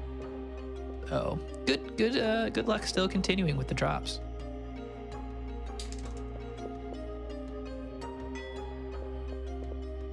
Now we go up to the 13th floor. This elevator has 3 floors it could go to. It could go to the basement, the lobby, or the 13th floor. Don't even try to go to any of the other floors because it won't go there. The buttons are missing. You won't be able to get there if you want to. The other ones are just for show. And there's no stairs. All right, here we go. This fight's a little interesting. It's the first introduction to a mixed man, which is the big, like, amalgamous shaped thing in the back of the room. So the way we choose to deal with these guys is kind of up to like runner specific. So Chris is going to choose to energy shot, which will put the mixed man into 1 regular shot territory. We already saw it. It keeps spawning these like brain balls on its, I'm gonna say, chest, and it kind of just like does it continuously for like no rhyme or reason, and it can start launching them all of their room. So any opportunity you really can to get rid of the mixed man first, that's what you're hoping for. Luckily only 1 got released, so nothing too bad, but we'll fight a couple more of them along the way. Grabbing a secret tool real quick, and then he's gonna hit this button to unlock the door. Why they have a door, like a functioning door that's not hidden behind a shelf button, I don't know, but Chris is too wise for them. Saw right through them. I'm a Chungus boy and I like to look behind stoves. Pretty sure that was a stove.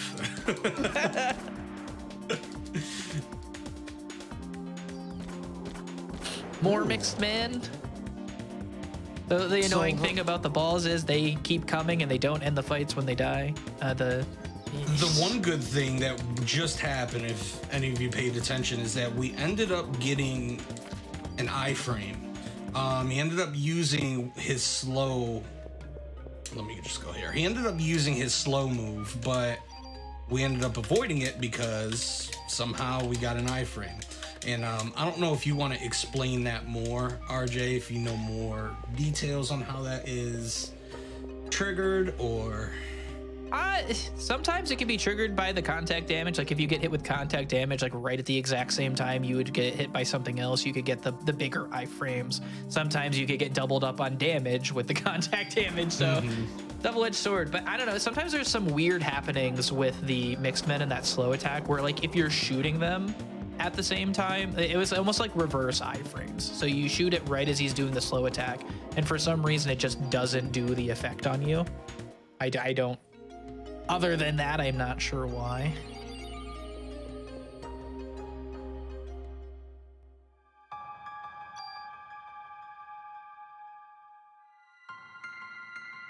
But not too bad. I mean, they did mixed man things. They released those stupid bouncing balls around the room. Even before they're released and just sitting on the mixed man, you can still target them. It's not, and for whatever reason. So it's kind of, and with your random targeting of the SMGs, you don't have any control over it. So you're just really at the mercy of RNG to do what's right. But not too bad.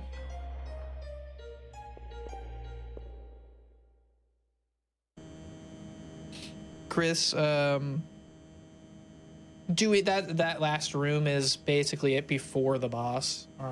The whole reason we're here is that Maeda explains that what Eve is probably trying to do is to look for some way to birth the ultimate being. So she came to the hospital in search of things that would help her do that. We just realized that we might be too late to stop her from getting the things we need. She made a withdrawal from the bank. Yeah, she went to the bank, made a withdrawal, and now we're gonna go chase her up to the ceiling and maybe hopefully stop her before she gets away. Oh, look at that. An empty vial. Too late. Yeah, it looks like we might be too late. Something tells me that we might be too late. Anyway, here we go. We go out onto the roof and it actually goes straight into a boss fight. This is Spider-Woman. And this fight is pretty not super difficult at all, unless Spider-Woman does exactly what she just did there. Spider-Woman will... Still. Yeah, don't move.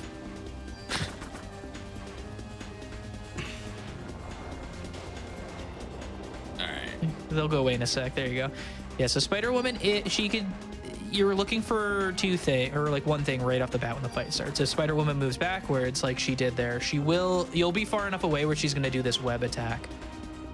If you touch the webs, not only are you slowed, but you actually get stuck in place for a while. These webs are super webs.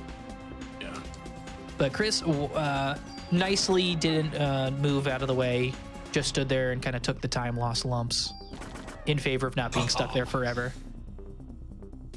But just like that, you pump a lot of damage, go to phase 2, pump some more damage, and it's over. Pretty easy fight. Yeah, Spider-Woman can take a lot of health. You want to go ahead and try to be in front of her and make sure, especially in the first phase, that she doesn't go all the way past those 2 big vents, because while the boss can go past that, you can't, and it's out of your range. So if she's around that area, it can be some huge, it can give you some huge time loss, because you can't hit her. Or if you try, you're just wasting ammo and you gotta wait for the spider to come back to make sure you hit. So that's why you kind of want to get into the face of the boss and kind of block it. But being so close to it, you know, you have that risk to where the boss can take higher damage. So yeah, I don't know. I find it pretty unlucky to be killed by Spider-Woman. Yes, yeah. If you get killed by Spider-Woman, you're having a very bad day. And you're going to want to probably just either move on to something else on the stream or just call it a night or day or wherever time you're running this. The funny thing about this part is, like, Eve basically makes the pilot's mitochondria goo, and then the planes are going to crash into the building. And if you actually don't escape to the right part of the building, The planes crash and you game over. You don't get to like retry it. You're literally just dead. And Eve does like the classic action movie. I'm going to move away from the explosion without looking at it. We get one more fight for the day against this random spider.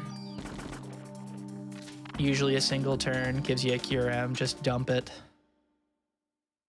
Well, now we kind of just mash to the end of the day.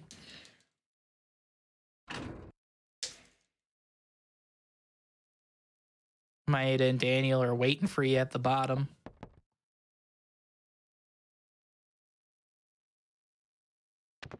When we get there eventually. She takes her sweet time climbing over everything. Everybody just takes their time. Nobody's in a rush for anything in this game. Except for Daniel. Daniel is flying high speed. But only when he's driving. Put that man in a car and you will get anywhere you need to in record time. Yep. Daniel, NASCAR driver. But at least at this point in the game, it's okay because the city is supposed to be evacuated. Yes, so like, all right, I can suspend my disbelief a little bit.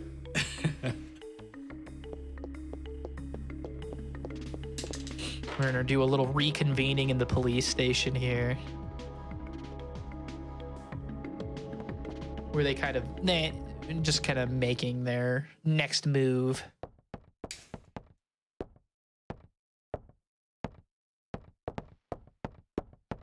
RJ, as they talk, like this is pretty much the end of day 4, going on to our longest day of the game, which would be day 5. Yeah. You want to explain to them right now the different routes you normally take with those 2 guns. If you had the M10 or the route that we're going to take because we have the micro Uzi. Yeah, so if you get the M10, you go directly to the next area that progresses the story. You'll go to Chinatown straight away because they come to the goo. They saw like the goo moving around. Like they know there's an entrance to the sewers in Chinatown that are close to where they need to be. But since we got the micro Uzi, we actually get to make a small detour for a tool and another gun. Because what's nice about the micro Uzi is it has extra tooling spots. So we take advantage of that by making a detour to the warehouse where we're going to grab kind of a secret tool. The tool is a secret, but we're going to grab a gun that's kind of in sight. And what we're going to do is we're going to take a skill from that gun called Quick Draw and put it onto our micro Uzi. This skill can't be put on the M10, which is one of the reasons why the M10 isn't as good. But Quick Draw is a pretty cool skill. What it does is it gives you an 80% chance to start the fights you get into with a full ATB bar, which is huge. So there's like, I don't know, 20 something fights coming up for like the rest of the game. Generally at this point, the ATB bar takes about 3-ish seconds to fill up. So, I mean, if you can get it in 80% of the fights, saving 3 seconds, I don't know, 80% of 20. I don't know if anybody wants to do some math. Yeah, I can't. What is about 16 fights, 16 times 3? That's a lot of time. That's a lot of time to chunk off of a run. There's also another benefit of the micro Uzi that we'll find towards the end of this Chinatown sewer section that we're about to go in, but we'll touch on that a little later. So yeah, so we actually lose some time for the micro Uzi, even though it's the better gun, but ultimately you lose about 30 seconds getting the quick draw tool, but you should make it up and then some by having quick draw. Like right there it procced, and then we just demolished these enemies. So the good thing about the new route is even if you do have the M10 does do a lot of damage still. So things that it kind of will mow through things almost similarly to the micro Uzi at this point. It's just like that quick draw. So unlucky there, didn't proc. Not the end of the world because this fight starts you off in a spot where you can't actually shoot enemies right away. You'll miss if you do. So it's not the end of the world for this fight in particular. But ultimately, it is more efficient to obviously start with a full ATB bar. There's almost no drawback to that. There you go, making a little detour for an offense up.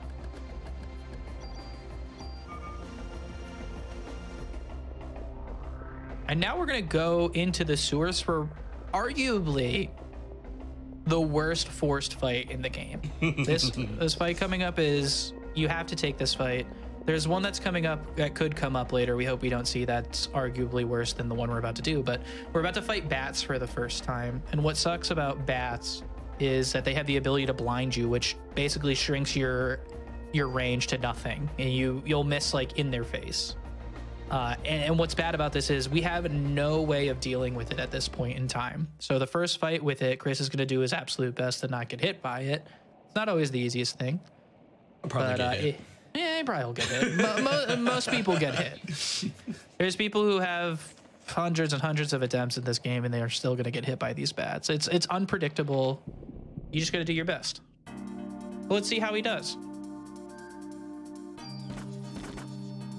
Start off with a quick draw shot. Oh, he's almost dodged. So he has some options here. You can either let it wait out, or you could try and fire. You do have a chance to hit things that are in your face. Nice, actually pretty lucky there to kill a bat. Yep. Nice.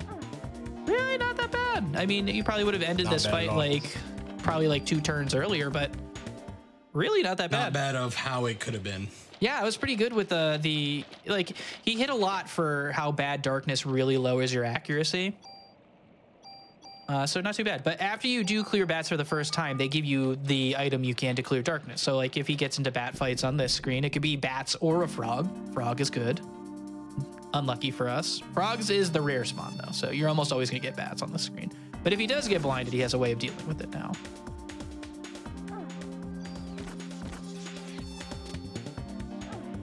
A little unlucky with the damage rolls. Yeah. All right, so this next screen he's about to go on to is the death screen. It's a possible encounter. He hasn't come through it before, but it still has a possible chance. And we dodged it. All right, good. Exhale, Chris, exhale. All right, we got one more is a possible encounter screen. One more, but this one's not nearly as bad. It's either 2 bats or a frog again, but it's still possible. We're good. He can just skip it. Sweet. Yeah, nice.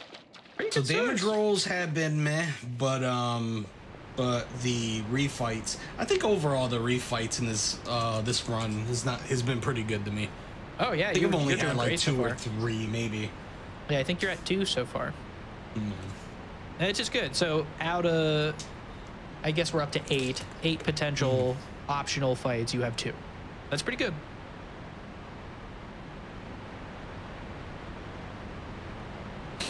Got one more bat fight coming up here. We have plenty of cure Ds at this point, so it's not really a problem. This fight's kind of annoying because they don't give you any way to really deal with killing the bat. Chris tried to get his quick draw shot off, it's all right. Pretty much anybody would have tried to do the same thing he did. You were probably like a step away. It was just unlucky. Yeah. But, you know, we're done with bats. The worst enemies in the game. And we get a funny little cutscene. You remember that Jello that was all conglomerated or whatever you want to call it, or use fancy big words for? It's back. It's everywhere. It's everywhere. It's alive. No, I'm just kidding. I was just like, what do I even do? Yeah, right. Do I shoot it? Do I point at it? Do I just look? And it's gone. But she does a scheme. She comes up with a scheme.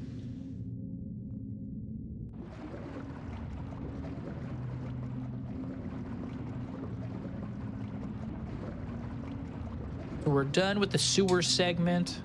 We got a little bit of, I guess we're not quite done. We have some like things to do. There's no more fights in the sewer. We'll go into a subway section soon. During the second segment of the sewer, we actually picked up our last offensive 1 or 2 that we would pick up for the route, the new route that we're doing. Yeah.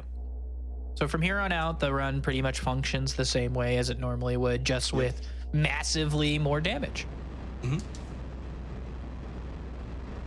And now any type of BP that we accumulate off a level up, we want to make sure we pump it right back to our AT gauge until it hits the 31 stat, and then we can start putting everything back down to, or back onto attack. Yeah, I mean, he should be able to hit that 31 mark. The reason it's 31 is because once you start pumping stats into after it doesn't actually end up making a huge difference to your ATB speed. So we stop at 31 and start pumping all the points into offense again. But that'll come after we do a boss fight in a little bit, but you still got a little bit of way to go before that. Little interesting thing about this screen, if you were to go climb up a little lower, you'd actually go into the screen below and have to travel up. But if Chris moves up to the point where he did and then climbs, it'll put you on this screen early.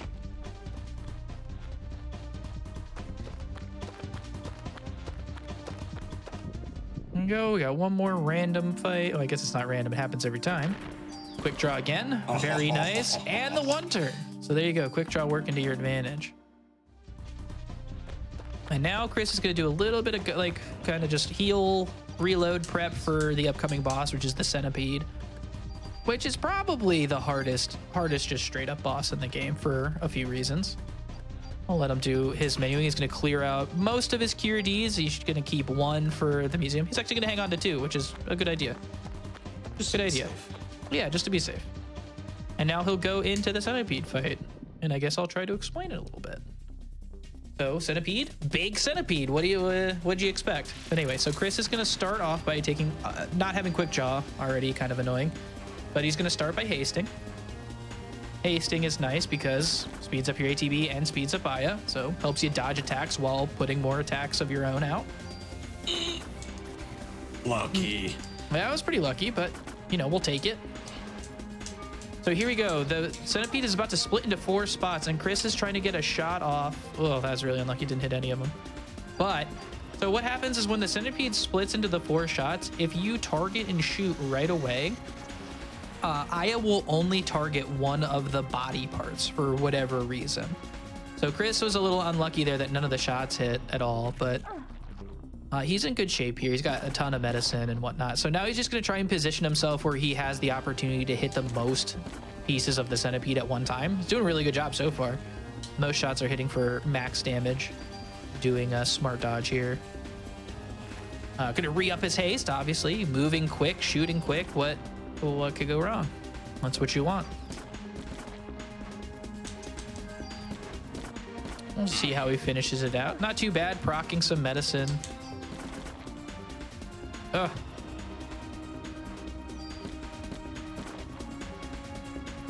This is annoying. Hopefully when they jump here, they put together. All right, well, he killed it anyway. One more. Once you're down to 1, you're kind of in the clear. You're like exhaling a little bit. Yeah, we got good. And he's done. So that wasn't too bad. So like when you don't get any of those shots on the split, it makes the next phase a little sketchy, but Chris dealt with it very well.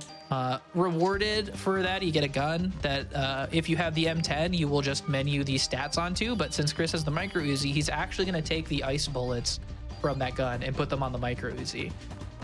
And I want to say that the sound isn't annoying, but unfortunately, ice bullets do make a slightly unpleasant sound that you'll have to listen to for the next like 20 minutes.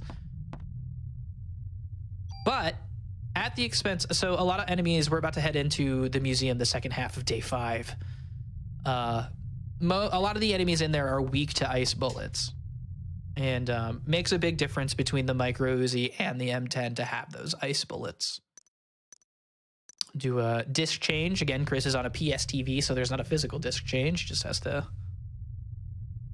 to click some buttons. Smartly not soft locking. Not for personal experience or anything, but if you happen to open the disc or try to switch the discs too soon before you're prompted, you will actually soft lock the game. Again, I never did it. It wasn't me. It was my friend. Yes. It was my friend, RJ Smoggett. Smoggett. Okay. Yeah, Smoggett. I'm sorry. It was a twin friend. Chris smartly avoiding the soft lock. And now he'll leave the subway and go straight to the museum. Museum is a big maze, basically. Lots of rooms that look the same, lots of floors. Can be very taxing to figure out where to go if you are unaware.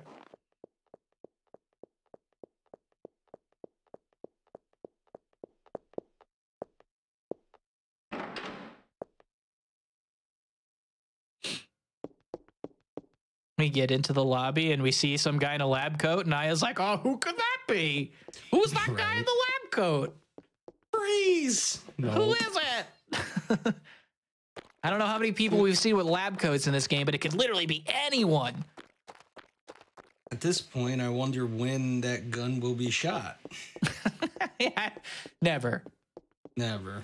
I mean, you don't even have a pistol on her person, but she keeps pulling one out from somewhere. She's got secret stashes that we don't know about. Yeah. You go. First encounter with a scorpion. These guys could be pretty scary. Nice. We got our quick draw proc. Always good to see. The scorpions aren't weak to ice, so normal damage from the bullets. They're not resistant, at least.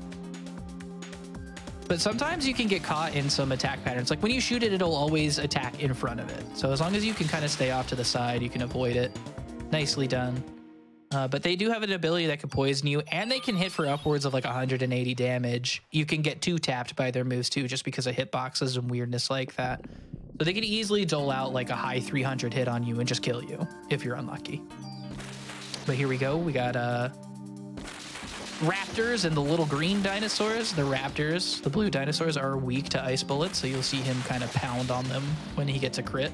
117 damage is ridiculous. Insane. Yeah, ridiculous.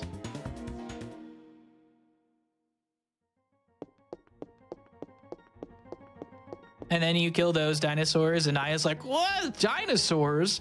Like she didn't just fight a giant, like 30-foot centipede in the subway and a giant scorpion. Oh yeah, I can't hear the ice bullets. Yeah, I can't hear the ice bullets, so I kind of forgot about them. But enjoy, because whether they're doing the ice bullet effect or not, you get to hear them. All of it. All of it. All of its icy glory. So as this place being a maze, there's a lot of opportunities for refighting and whatnot. We'll try to highlight skips or variations of fights that he's getting that aren't the norm. Because also, this is one of the only places where when you trigger a fight, you could get different fights in general. A lot of the times is throughout the most part of the game, you'll go and trigger a fight. It'll always be the same amount of enemies. Like it'll always be those 3 bats when you first get into the store. But this place can have some slight variations. And we'll see if he gets anything interesting or annoying. But so far, we haven't come to any of that. This is a scripted fight with 3 armadillos. And this is like a fight where the ice bullets really stand out in my mind. Like you hit for way more damage with ice bullets than you do with the M10 here. The M10 is just a lot slower. It's like crits are hitting for 91. Like the M10, your crits hit for like, I don't know, 50 or something like that. It's really low. Another thing about the Museum 2 on day 5 is this day, even though there is a 6th day, that 6th day is pretty much the final boss. This I would say would be kind of like the final dungeon, if we had to say it. So before we even get to fight the final boss in this area, we need to leave on level 33. Because level 33, I picked up a lot of junk I didn't want. Level right. 33, she learns her OP move called Liberate. And that can go up and hit a target or multiple targets for an insane amount of damage. In other words, it's broken. Yes. And we want that broken. Yeah, we like broken. Before we leave. Yes.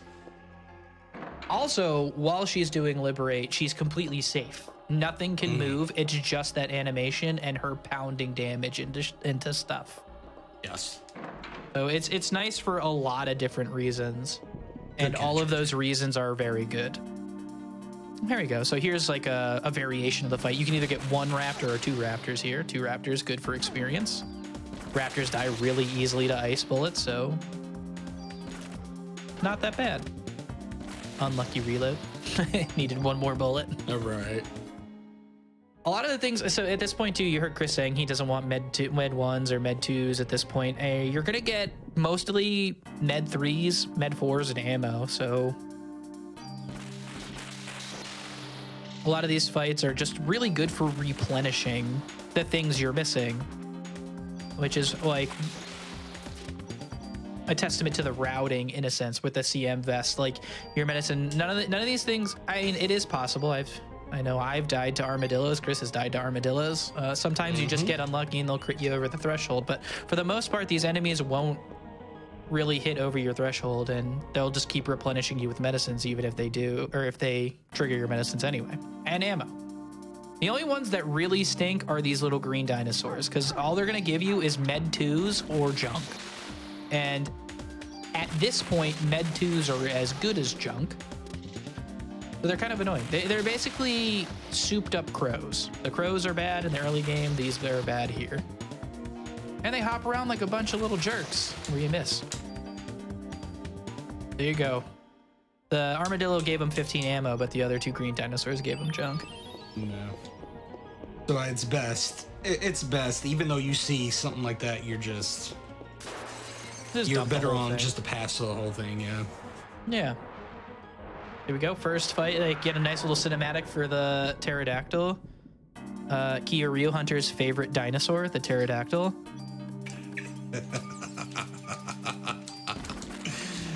Oh, I wish he was there to see it. Hear it. Oh, something tells me he might be. Anyway, so they're pretty easy to kill. They're not. They seem a lot more intimidating than they are. And for some reason, when you fight this pterodactyl, this one in particular, you'll get a med 4 every time. And then in the chest in the back of the room, there's also a med 4.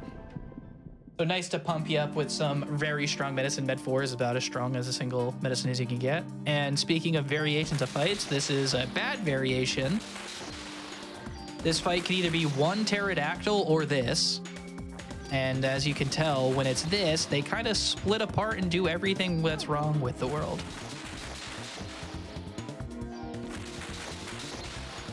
Not really much you can do. You could haste maybe if you wanted to, but there's no saying that that's actually going to help. And it gives you almost nothing useful. You're going to get either med 2's junk and maybe one thing that's useful from the raptor. Well, kind of unlucky. Kind of, but it is what it is. It played out a lot better than what it could have, actually. Yeah. Well, and also it's just like all of those things together don't have as much experience as a single pterodactyl will give you. So there's that to factor in. It's slower and it's not good experience. But hopefully we don't run into too much of that. Everything else has been pretty on par. Look at that. I can't go back out because somebody locked the door behind me. I wonder who can that be? I just don't know. I just don't know. So here I is like, it's a pterodactyl. I got one choice here. I can either, jump off this ledge and possibly die, or, sit here forever. She chooses to jump. Could you imagine if she just slipped off and fell to the ground? Like, game over. Our superhero Aya fell off a cliff and died instead of being killed by the numerous dangerous animals. So that move that the pterodactyl does, that is what I'm holding an extra Cure D for, because that can go ahead and blind you. And there are times, especially in this area, this run, where you can get pretty unlucky by attacking multiple enemies and then getting slapped on with like a reload while he's doing that, and then you can't do anything but take that dark status ailment. Man, I can't speak right now. No, that's all right. I was trying to find words, but you know what I mean. Yeah. So sometimes you just get unlucky. You'll attack and the timing's just off and you get blinded or something like that. So it's nice to have. Almost every runner will take at least one Cure D into this place. Like even like top level. Like it's necessary. But the screen Chris was just on with the Scorpion and the Raptor, it's a huge screen. So Chris energy shotted the Scorpion. Really up to you what you want to do. But energy shotted the Scorpion just so he can clear something out quickly and keep it condensed to just one thing he's fighting instead of two in a giant room where they spread out. Grabbing a little secret tool there. We'll need that a bit later. This screen is one of the worst. This is the better encounter to have. But this screen is super long, and the armadillos like to do this move where they can go literally like up and down the whole thing. So unlucky targeting here for him, but at least he got rid of the pterodactyl. So now he's going to use that movement from the armadillo to his advantage to drag it all the way to the edge of the screen so he can kill it. So actually not too bad. He had like one turn where Aya's like, I'll shoot the thing that's all the way across the room instead of the thing in my face, but to be expected. Here we are, another huge room. Chris is going to energy shot something again. Pterodactyl should kill it. All right, good. I think he was using that dark move. Yeah, it looked like it might have been. And yeah, that's. You see, energy shot goes off. I was already looking at the worst for it. I get stuck in place for a little bit, so good thing to kill it. Good thing to kill it. And that's something that's also a slight variation. So in the old route without the offenses, the way we use it now, you could not kill I was going to say a pterodactyl, man. I was going to do it. I was going to do it. Pterodactyl. You can't kill the pterodactyl with one energy shot. But with the extra offenses and stuff that Chris has been picking up and putting into his gun, you actually can one-shot a pterodactyl, which is pretty nice. There's not much you could do about, like you said, we're energy shotting just to make sure we can consolidate the room into less enemies. Because again, we're still using an SMG, which still does random targeting. So the less things you give it to target, the better. Yeah.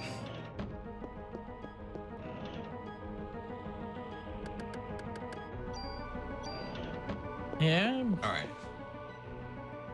So now we go back. This was a little secret room. So we walked into the, I guess some sort of control room. We're gonna shut off some alarms, or security measures or something like that. But Chris is also using the secret elevator to go up to the 4th floor to grab another tool and a gun. It's a shotgun, and a shotgun has burst on it. That'll become relevant in about 10 minutes. But also in this room he's currently in, he picked up a submachine gun on the left that is important for one thing and one thing only, and we'll get to that when we get there. But it's a pretty cool strat that was one of the more recent things discovered. It was discovered like right when I started running last year-ish. But we'll talk to that later because it is a cool strat, but we highlight it closer to when it's necessary. But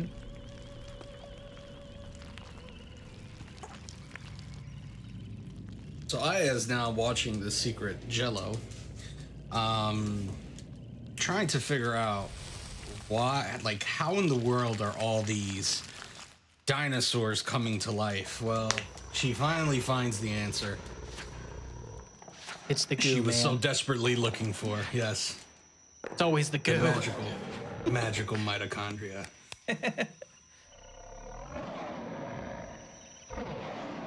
We're gonna see that bad boy later. Pterodactyl. Really, this might actually just be a Power Ranger game, and Eve is really just Ivan Ooze. There you go. I forgot all about Ivan Ooze. Oh my word. How could you forget about Ivan Ooze? I kind of forgot about that movie. So Chris is going to trek back through these rooms, actually skipped both refights, which in my opinion is pretty nice. I don't know what his experience is at really at the moment, but we have a few other fights before we have to be concerned about. 30? So you're in pretty good shape. I'm gonna look at my stuff because there's two. All right, we're good. There's two items that we're gonna pick up here, and you remember earlier in the run I told you about my infamous run killers. Was it here? Yeah, maybe. And if I didn't, this could be one of those where if you are not paying attention to your inventory and you have if you have like your inventory that's full, they're going to get back into your items because you have to pick up these 2 items no matter what. And if you select an item that you already have that's crucial to your last weapon change, then that can pretty much kill a run. Well, or at least kill your PB pace. So always want to get into this room with 2 empty slots. Yeah. At least with this room, if you sort your inventory like is commonly done by most runners, like if you sort it the way where your most powerful items are up top, you can't discard the gun you're using by replacing it with an item that's handed to you. So if you do happen to forget about having spaces, at least at this point, if you're sorting your inventory, you can't leave without it, and you can't like get rid of the gun you're using. I love that slide punch. Yeah, I know. Out of nowhere, Daniel from the rafters coming in and punching Clamp in the face. Falcon punch. I also love this scene because Aya's just like, Aya is a borderline superhero with powers, and Clamp's like, I have a scalpel, and she's like, oh no. She literally just killed 2 giant scorpions, and this guy had, and they had those tails, and he has a scalpel, and she's like, I don't know what to do, but luckily Daniel's there to give him the haymaker, save the day. Daniel, the forever homie, coming in to help us out. They're all trying to talk about what's going on. They find that Professor Clamp is part of this whole spiel. Well, now he tries to turn into the Human Torch to get rid of us. He is IRL Burning Man. He is flame on. And he's mad right now because as he's about to die, he realizes, oh, crap, you don't burn. So, yeah. Yeah, he just kind of like smolders, and you take his key, and he's just like, oh, this wasn't all it cracked up to be. You take his key, he takes the L, and we move on. Yeah, he just like basically becomes obsessed with Eve and is helping her along the way.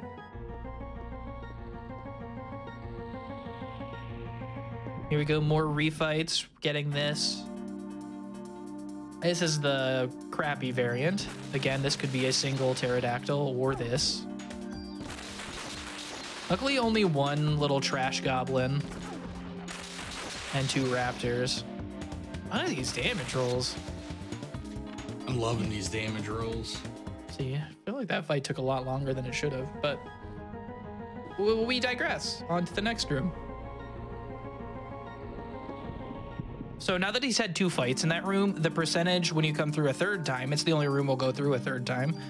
The chance is again cut in half. So when he goes through again, it's a 1 in 4 chance. So spoiler alert, he's coming through that room again.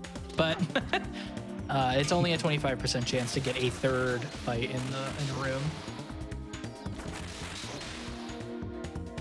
Meanwhile, he's just pounding on these enemies with ice bullets. Jesus. All right. Oh. Yeah. Use. Gonna do a little healing up. Reload his guns, sort his inventory, all that fun stuff. Because you're gonna start a tiny little boss gauntlet. I'm at level 30, so we want to at least at the end of these 2 make sure that we are around 33. Yeah. So I mean, these next 2, this is the first of 2 bosses he's about to fight. These next bosses give massive experience, so he's gonna be very close. We have a check for after the 2nd boss he fights, where we'll know exactly what he needs to get to 33, if he's not there already. It's possible he could be 30. It depends how far into level 30 he was when he started these fights. So this first fight against the Triceratops, it starts the fight out with this wacky head plate that significantly reduces damage. And what it does is when it does this charge attack that it's currently doing, it actually beefs up the amount of damage. It may not be good. So it's a little spooky because Okay, you procced. There you go. I was gonna say a little spooky. Unfortunate though, like you had killed the shield with the energy shot, but since he was already mid doing the charge, he still hit you with it before the faceplate came off. But now that the faceplate's off, the thing's pretty tame. Its charge attacks will do only contact damage, and it'll start doing this electric attack really often, which is easily dodged by standing directly to the side of its face. So we're through. I believe that fight put Chris to 32. I won't have to worry about healing because this automatically heals me to full health. Good, RJ. Sorry, I cut you off. No, that's okay. I'm looking at the GDQ stream to see where your EXP is at. I'd be really surprised if you weren't at 33 after this fight. And if you're not, you're going to be extremely close. So you're in good shape. All right, so boss number 2. The T-Rex we saw earlier is somehow up there, but now it's not, well, I don't know what it's doing up there. I don't know how it got there, but now it's coming back. And you'd think that, like, since this one's second and it's a T-Rex compared to a Triceratops, that it's actually like a harder, scarier fight. But sometimes this fight can be very tame and easy. But we'll see what kind of T-Rex Chris gets today. Gets me. What he's looking for in this first phase is a fire attack.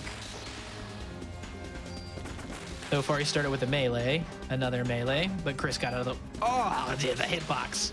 The hitbox, dude, Chris. The hitbox is ridiculous. Oh, you're getting the... You're getting them. Oh, you keep getting it. Oh, that's so unlucky. Oh! Oh, you have your revive. I know. This is crazy. Yeah, usually what this guy does is spam a fire attack. But for some reason, man, he's just being a pain in the butt. All right, so Chris is, I think, at this point, he's kind of over that halfway threshold. Once he's over that threshold, what the T-Rex will do is start spamming this head, this like laser or force energy attack. Oh, nope, he's not quite there yet. This is gonna hurt. Not too bad. You could get hit like 4 times by the fire, but not too bad. He should be very close to being done if this doesn't do it. Ah, gosh, look at me. Commentator's curse. That's all right. But that energy shot is easily dodged by just standing next to his feet. There you go. Nice. And you're through. Not too bad. Okay. Do you want to grab a third revive? Yeah, I'm gonna grab that revive. Okay. I didn't know if you knew about it because it's not one that people generally will get ever. Yeah, but so no, you're already at level 33, so you don't have to worry about that. Knowing my luck, that hitbox was pretty gnarly. All right, so here we're gonna get our last gun. Run. Kinda. Oh my goodness, dude, look at the attack. Yeah, it's crazy. So it's the M8000, which is a pretty ridiculous pistol. And what we do is obviously we'll take our stats from the Uzi. We're done with the Uzi. Sayonara ice bullets. I know you're all really depressed that you can't hear the ice bullets anymore. But we take those stats, and then the shotgun that we went to the secret room for, we're gonna take the burst ability from it and put it on the pistol as well. So now we have a shotgun pistol that hits like crazy amounts of damage. Burst is nice for these next coming fights, and it's nice for the next boss fight we have. You got the 25% chance fight, nice. And it's the crab version again. But you'll see the shotgun effect in action. He targets one enemy, but the burst allows him to hit others around the enemy he's targeting. Nice. Also, the pistol just has incredibly crazy high stats just from the gun he menued over. So this gun is just ridiculous. It's ridiculous before the new routing, and now it's just obscene. At least you skipped that fight, but you're gonna have to fight this scorpion. All right, you can go up. I'm 33. Oh yeah. Revive. You could say you can go through. I would the scorpion takes like only a few hits, so it's not that big of a deal. Oh, thank you. I should get that revive. I want to play it safe, so I don't like the way the hitbox went. So we're gonna take these extra 2 fights. Normally I would just go up the stairs and continue on, but I, in a way, didn't expect Senor T-Rex to do me in like that. So yeah, it's a good call because the next boss fight is a little scary, just in general. You can play it pretty safe if you take your time with it, but it is nice to it's peace of mind because you never know. The game is weird. You saw the hitboxes. He dodged the attack and got hit on the upswing, and it still counted. So that stuff kind of just happens the entire time, and will continue to happen until the game's over. You are having some great luck.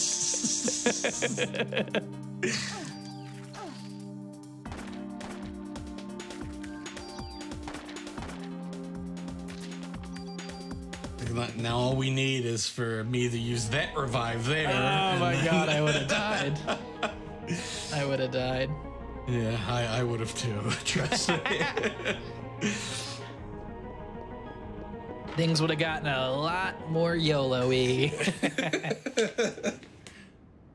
So you go, quick little cutscene here. Don't have much to talk about because you're already at level 33. So for you to be at level 33 already, you have gotten more fights than you need, which isn't a bad thing for a marathon run. You better safe than sorry.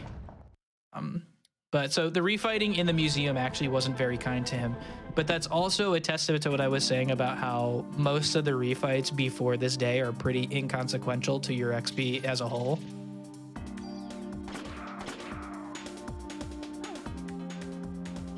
Usually, it's almost always better to dodge the early refights and get the refights here because you pump out so much damage. The fights are about the same speed, but they just give you so much more experience. All right, so that's the last normal encounter you will take for the entire run.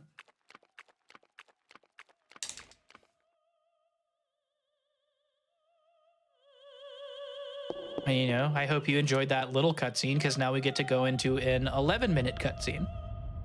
And I am not exaggerating. We get very Prager's Eve here.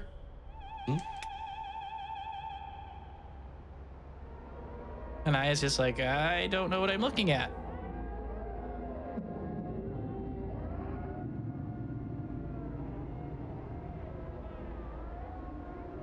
It's just really cool imagery. Like, it's eerie and odd.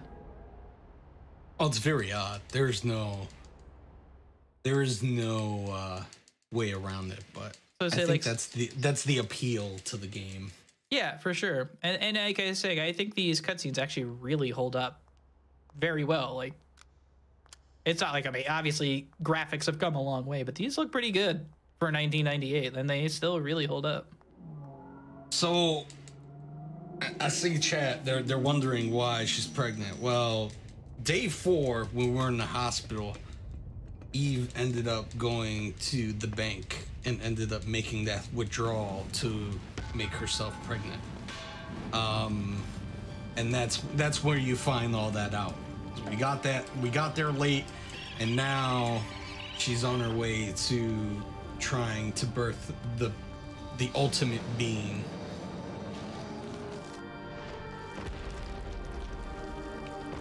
And so Eve, the mitochondrial goo here going full kaiju on us,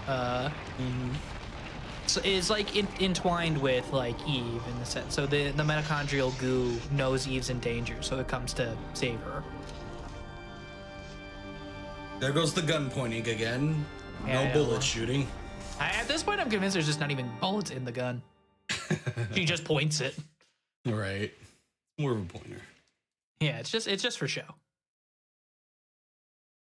Meanwhile, Daniel and Maeda just stoop chilling on the stairs of the museum. They jumped out like a second story window, like no less than 10 minutes ago, and they're just like hanging out, completely broken leg free. Just remember, they landed on a big pile of snow.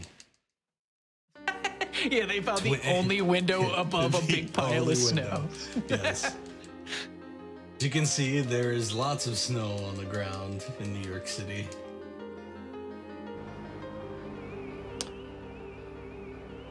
This little part of the cutscene is basically explaining why Eve is the way she is and why Aya is the way she is in this whole situation. And it's like when Aya was a kid, she had a twin sister named Maya. I don't know why their family would name them Aya and Maya. That's like literally the same name without a letter. But anyway, they were in an accident, and Aya has one of Maya's eyes. That's why Aya has two different colored eyes. And this hasn't been brought up at all by us or anything, but she does. It's because she has one of her sister's eyes. And I think Eve, or Melissa Pierce, the actress from the play, actually has something from Aya's mother. And Aya's mother is like loosely tied to the book plot somehow. And basically, it's just like they have these organs where they're tied to the book, where they have this whole situation with the mitochondrial Eve and whatever, blah, blah, blah. And Melissa Pierce's body kind of rejects, or like the organ takes over Melissa Pierce's body parasitically, whereas the one that gets put into Aya's body kind of works symbiotically. And that's the whole story in a nutshell. Chat's telling me it's a kidney. So if you didn't read the chat yourself, chat says it's a kidneys. So that's about as detailed. Yeah, that's about as detailed as it gets. Basically, they have like loosely related to the book story. Organs. Melissa Pierce didn't like it. Aya did like it. Melissa Pierce got completely taken over by a parasite mitochondria, and Aya got superpowers.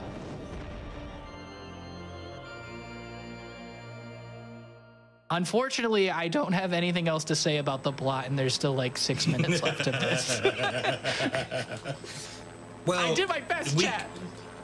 We can explain what's going on. So if you're wondering, the Marines ended up making their move, and they were trying to attack this. Well, as you can see or saw, it was a very, very poor failed attempt. So now they ended up I don't know how, but they located Aya, and now we are on the ship. And they're going to tell us their plan of stopping the goo and Eve.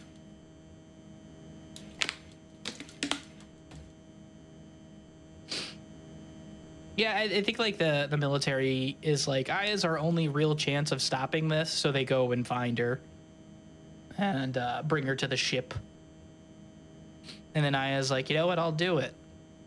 I'll stop this monster for you. They're like, okay, good. We said you're the only one.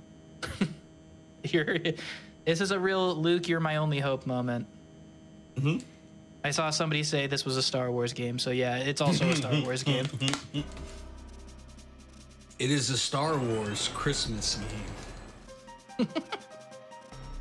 I'm here for it. I like Christmas. I'm I running like Star it, Wars. so I guess I am here too. I guess sometimes I think it could be brought into question whether or not we actually like the game or ourselves while we are running it.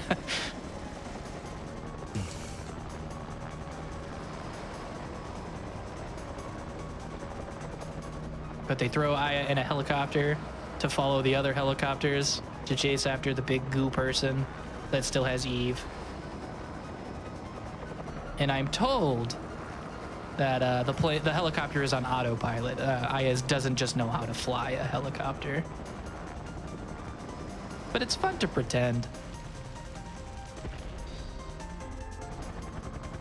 This scene is actually very cool in general. Like the whole breakdown that's going on now is very cool. Yeah, iZombie is our lore person in chat. Yes. Yes, she is. He is an aficionado, to say the least.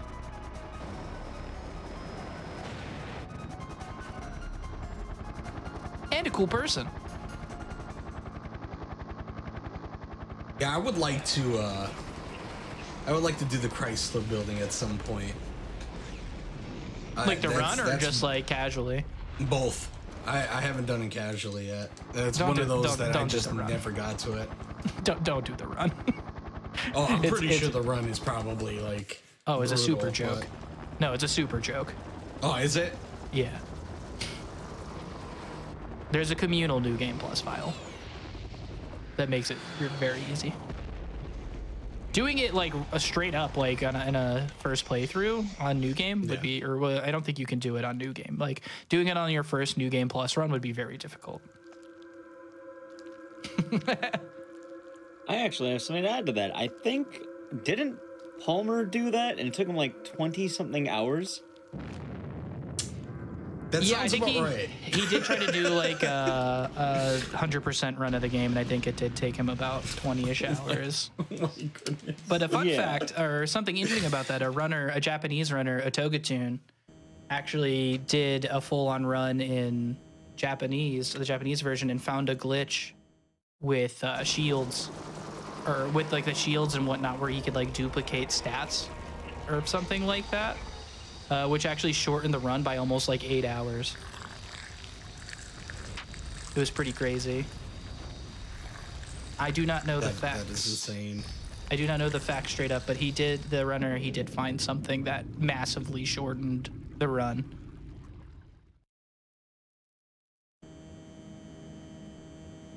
But the New Game Plus file we have as a community is a bunch of playthroughs, and the guns are just, it's one shot kill everything, literally everything.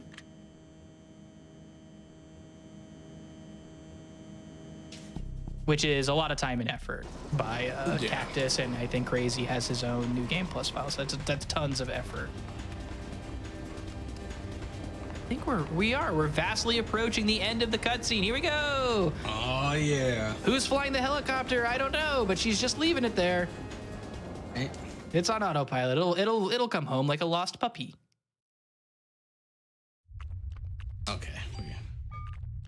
So our last final Eve fight is interesting to say, because she has two forms. She has this unique form where it looks like she does look like she's coming out of a big giant meatball. And then her second form, she's faster in a way, and she does stats. I guess she does status ailments in this form as well. Oh, does she ever? Yeah. I would say the second form is easier. It's just you have to make sure you get timing, your shots put in, and then you can liberate. But this form right here, the meatball form is what we're gonna call it, is man, now I can't think. She suddenly has a lot more hands. Yeah, I can't think now, just other than a giant meatball, and that's disturbing. You said meatball and you can't get away from it. That's it. It's spaghetti time. Mamma mia it's split. Spaghetti dinner. Yeah. All right. Doge. Oh, I should have cast haste. Yeah. All right. So he's gonna cast haste here just to help him with the movement. Really, all you don't want to be grabbed by her ever. So you want to kind of just take 2 turns firing and then run away. That's okay. You don't want that to happen. So there's your status effect. You won't move in the directions you think you're moving in. There he goes. Oh boy. This is a little scary. Okay, she kind of goes, this attack's good. All right. There you go. We proc some med forward. We can breathe again. Yeah, you don't want to be grabbed. Grabbing is the bad part, because she does a couple different variations of attacks when she grabs you. There's one that's just straight up pounding you in the face with damage. There's status effects. There's all sorts of very scary stuff. But he's through. And you'll notice that she has 3 parts to her body when he was shooting her, and that's where the burst pistol really comes into effect, because he can attack all 3 parts at once. Really shorten the fight. And here's phase 2. Oh, she's significantly different looking. She's shed all of the baby weight. And what Chris is going to do is he's going to shoot twice. He's going to do 2 turns. This is the unlucky turn. She goes up here. You can't really do anything until she comes back. Just a big waste of time. And he's going to shoot her, and he's going to use Liberate for the first time. So we'll get that. We get to see Liberate. Inform, which is super cool. I just think this move is super awesome. He turns into just like this, I don't even know, creature. this angelic form, I guess. This super creature, and just beats up things to do 250 damage for 7 attacks. Like, nothing you have done has come even remotely close to that amount of damage. It's just super broken. And that's pretty much it for Eve. Like, as soon as you get to this part, it's good, you know, casually or not casually. During a marathon safe run, we can take our time. But when you're going for like a personal best, you definitely want to try to get those hits in fast, because she does that move to where she goes into the air and drops that arrow on you, which takes your defense down. And I already had a slow element, so my AT bar wasn't going up fast. So you want to get those shots out quick. Yeah, and sometimes it's just unavoidable. It's like the first thing she does, and it's just like, well, guess I'm losing time. Here we go. That's the end of Eve. She gives us a spooky little smirk, and we're on to day 6.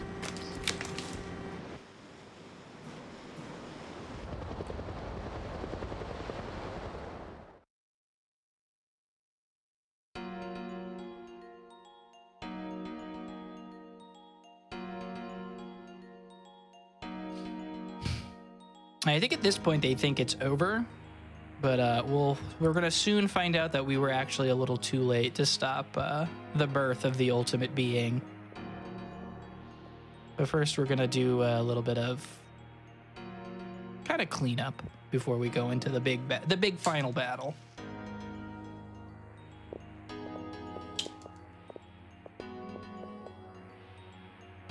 I'm going to play it a little safe here. I'm gonna go through my inventory real quick and see what I have healing wise. I'm good ammo wise. Oh, for sure. But I'm gonna probably pick up some. Oh, what was that? Okay, I'm probably gonna go ahead and pick up some. Let me get rid of these.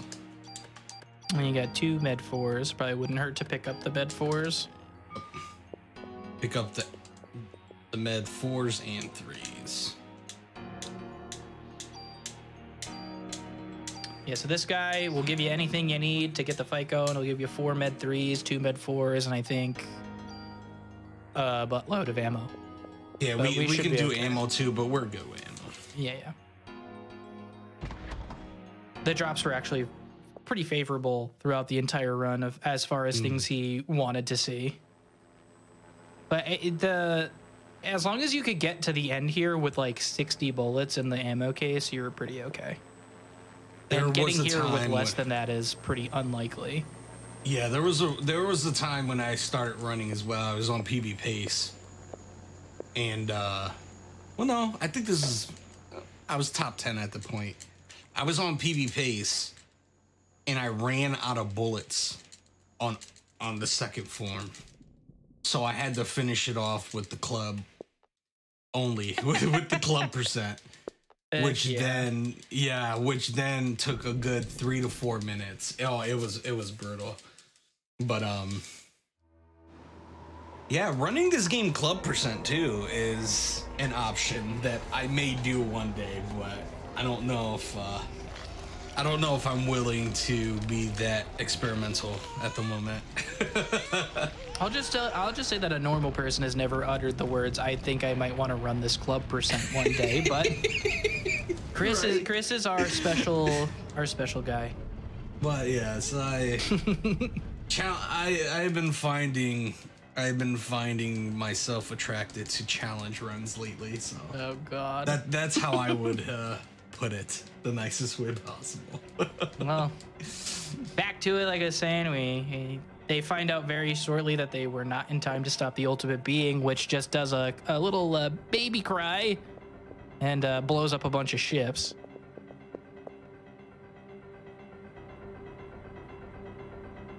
No, B, I don't think I want to do it. Nobody wants to do it. Nobody wants it. They think they want it, but they don't. Think they want it. They think they want it. Here we go. Maeda wants to give Aya something, but Daniel is like, "Get out of here, you punk." All right, we had enough of this. We had enough of this Lucky Charm crap.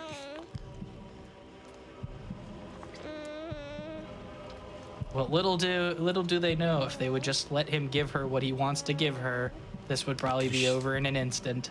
I could shave 10 minutes off of the run. Yeah, exactly. But alas. All right, so here we go. Final boss time. The final boss comes in 4 forms, starting with baby form. So Chris will start by casting haste, and he's just gonna wail on it. The baby makes some pretty silly noises. Enjoy that. Now, I don't have any kids of my own, Chris. Is this what it's like to have a child? No. All right. It's easy to say that I have not experienced this. Okay, good. And I hope no one ever does. All right, good. Yes. I mean, like I said, I'm just very inexperienced. I was not sure. Now on to phase 2, a little more complicated. Shooting makes you realize that this is 2 pieces. So what Chris will probably do here, shoot twice, and then gonna shoot, or he's just gonna go straight to lead, which is fine. It's fine. Now we're kind of in an RNG dice roll. We want to see the bottom part, which it's getting attacked right now, get hit 4 times out of the 7. So we got 2. 3. Let's see, where's the last one go? All right, so 3. Bummer. Well, the top part's probably gonna die at least, so you just have to worry about the bottom part, and it should only be a couple pistol shots away. But the bottom part is actually very scary. This isn't the worst attack to see, because at least it's not doing anything else. There you go, 3 bullet shots. Not too bad. He jumps around pretty quick too, which is... And does like surprising a lot of damage. Yeah. But just like that, Liberate gets us to phase 3. We get to an adult form. Don't worry about the giant skin tab on the back. Yeah, don't worry about anything that's happening here. So again, Chris is gonna just do as much damage as he can while his PE bar fills back up. Nice crit damage. You wanna do at least like 7-ish shots, but he's doing a lot more damage. So that number is probably smaller than it used to be. Basically, he's just gonna keep shooting him until his damage. Ugh, that's a scary move. Yeah, it is. Oh, you do have your revive, at least. But this is good because you're probably gonna get hit and proc for. Oh no, you don't. Hoping. Nice. So probably at this point, yeah, just use Liberate and see what happens. Yes, this is handsome Squidward that we're fighting. All right, now somebody needs to mod this game where he's like teal colored like Squidward, and I'm all in. So I'm all in. I'm all in on that. You know what? Now I want to remaster for PC so we can mod it. So I think he'll still be dead here just because of the extra damage rolls. Good. So easy peasy. Now we're on to the fourth phase, and we get to talk about the micro Uzi, the submachine gun that Chris kind of just picked up on the sly while in the museum. The MPD5WGXYZ submachine gun. That gun has 25 bullets in the clip, and it has a burst. I don't know the exact number, but it's like 10 or 12.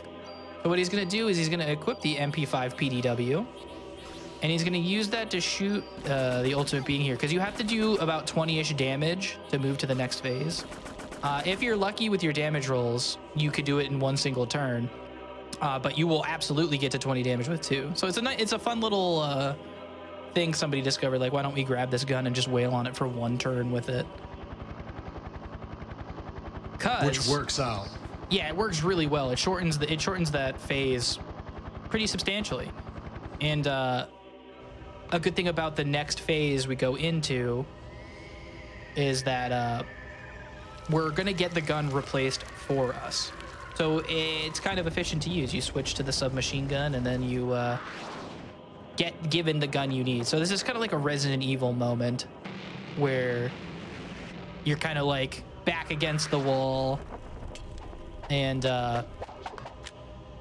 you get handed like the super bullets, and you get to use Maida's gun, which he gave you while we were in Clamp's office in the museum at the end. This is your rocket launcher tyrant moment. Tons of damage. This only takes 4 turns, 8 shots.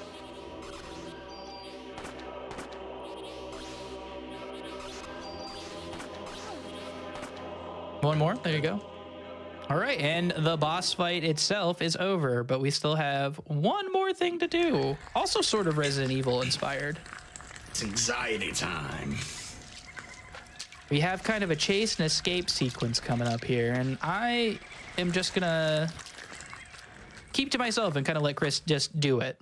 I don't want to distract him or anything like that. No, and I can talk to it too. So all right, yeah. This escape portion of it, there are 2 crucial things. Number 1, you don't go back. The boss is a one-hit kill. He gets to you at any point, you're dead. Another thing is you can't re-enter any room that you go into. You re-enter, you're dead. So at this point, you know, it kind of stack along with the music, it can get pretty intense quick. The second thing is you can get to the point where you could get to the boiler room but completely miss the boiler in general. So it will allow you to escape, but it will be game over once you escape instead of ending the game. So you got to make sure that in the boiler room, you activate the boiler to explode, and then you finish escaping. Once we activate the boiler, we'll have like maybe 3 more rooms to go, and then time should be on the last screen faded.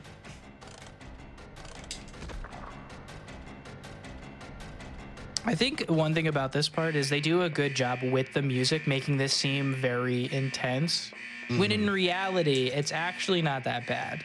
As long as you know where you're going, there is absolutely 0% chance that it'll ever get you. And you can even, when you get to each screen, you can even take a second to look which way you're running. Like, it doesn't have to be like instantaneous, like I need to be moving as soon as the screen's loaded kind of thing. But I mean, obviously that's for the speedrun. First playthroughs, I'm sure people die here numerous times. And what's really frustrating is you have to do the entire boss fight all over again. They have a broken phone. All right, so this is the final screen. As soon as we exit, time will be there. So time. All right. Woo! Nice job, man. You did it. Not bad, not bad. No, not bad at all. So yeah, it was pretty decent run. Pretty smooth, especially for marathon. Yeah, we probably would have reset a while ago if I was doing PBs, but well, you know, that's why it's good to show off this game, especially. We have a lot of newer runners who it's awesome that they're running as well.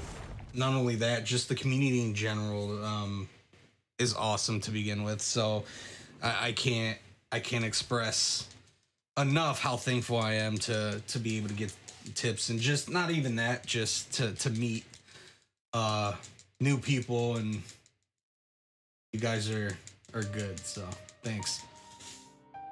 All right. Well, while we're finishing up with this, a couple of questions for you. One, do you have any shout outs you'd like to give to anyone? I want to shout out RJ. Thank you for being on the couch, dude.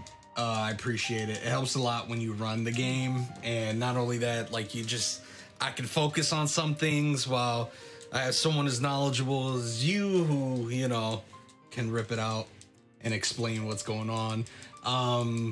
Pretty much my community. You guys are awesome. Palmer as well. Palmer's a really crucial dude who's in the Parasite Eve community, who's an awesome dude, awesome speedrunner. You can't say enough good things about him.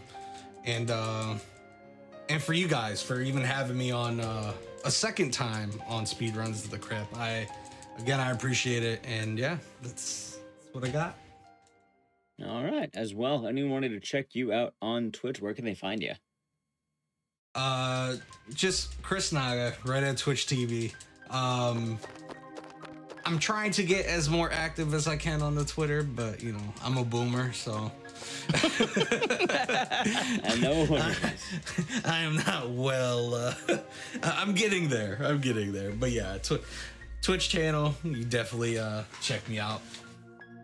All right, we can watch the ending here a bit while we're wrapping on up, kind of see how it all ends. But yeah, so I thought the run went well. I want to thank you both again being here, especially around the holidays. So no problem. I laughed really hard on the inside when I heard your opening Parasite Eve on Christmas Eve. I'm like, oh hey, man, Christmas Eve's coming up.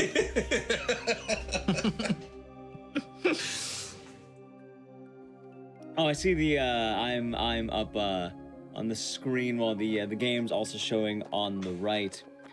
Well, anyway, while that's playing out, before we get to the final FMV, it's just been kind of an opera thing. So I'm going to take a moment to say thank you all, chat, for watching, and I hope that you have all been enjoying the run for tonight. It's always fun being able to show off games like this. And in all honesty, the rest of the game is mostly mashing, as you'll be able to see over to here. Also, it always, I don't see the exact same delay, so I could see the exact time that it jumped over to the main, title screen. But once again, I do want to say thank you all for watching, and I hope that you enjoyed the ending of Parasite Eve. This has been Speedruns from the Crypt. It's a holiday version, and I've been your host, Dictisis. If you like me, you can check me out on, pretty much everything. I have all that. And I tend to talk about how I run these shows and how they go about. Anyway, we can actually tune back into the game for a bit here. But for me, I just want to say I hope you all have a wonderful rest of the day and or night. And after the final cutscene, we'll find someone to raid. So have a great night.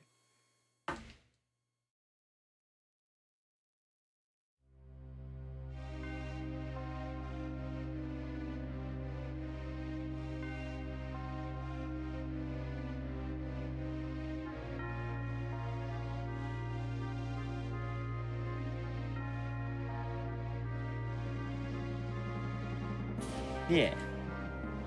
It was good. It was good.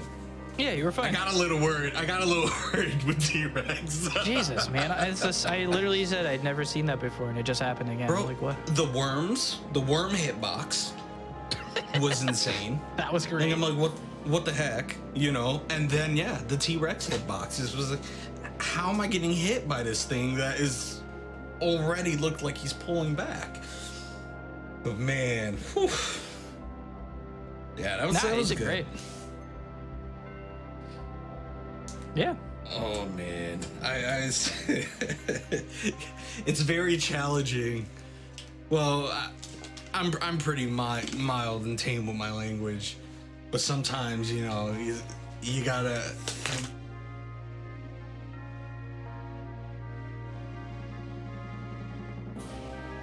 Yeah. Yeah.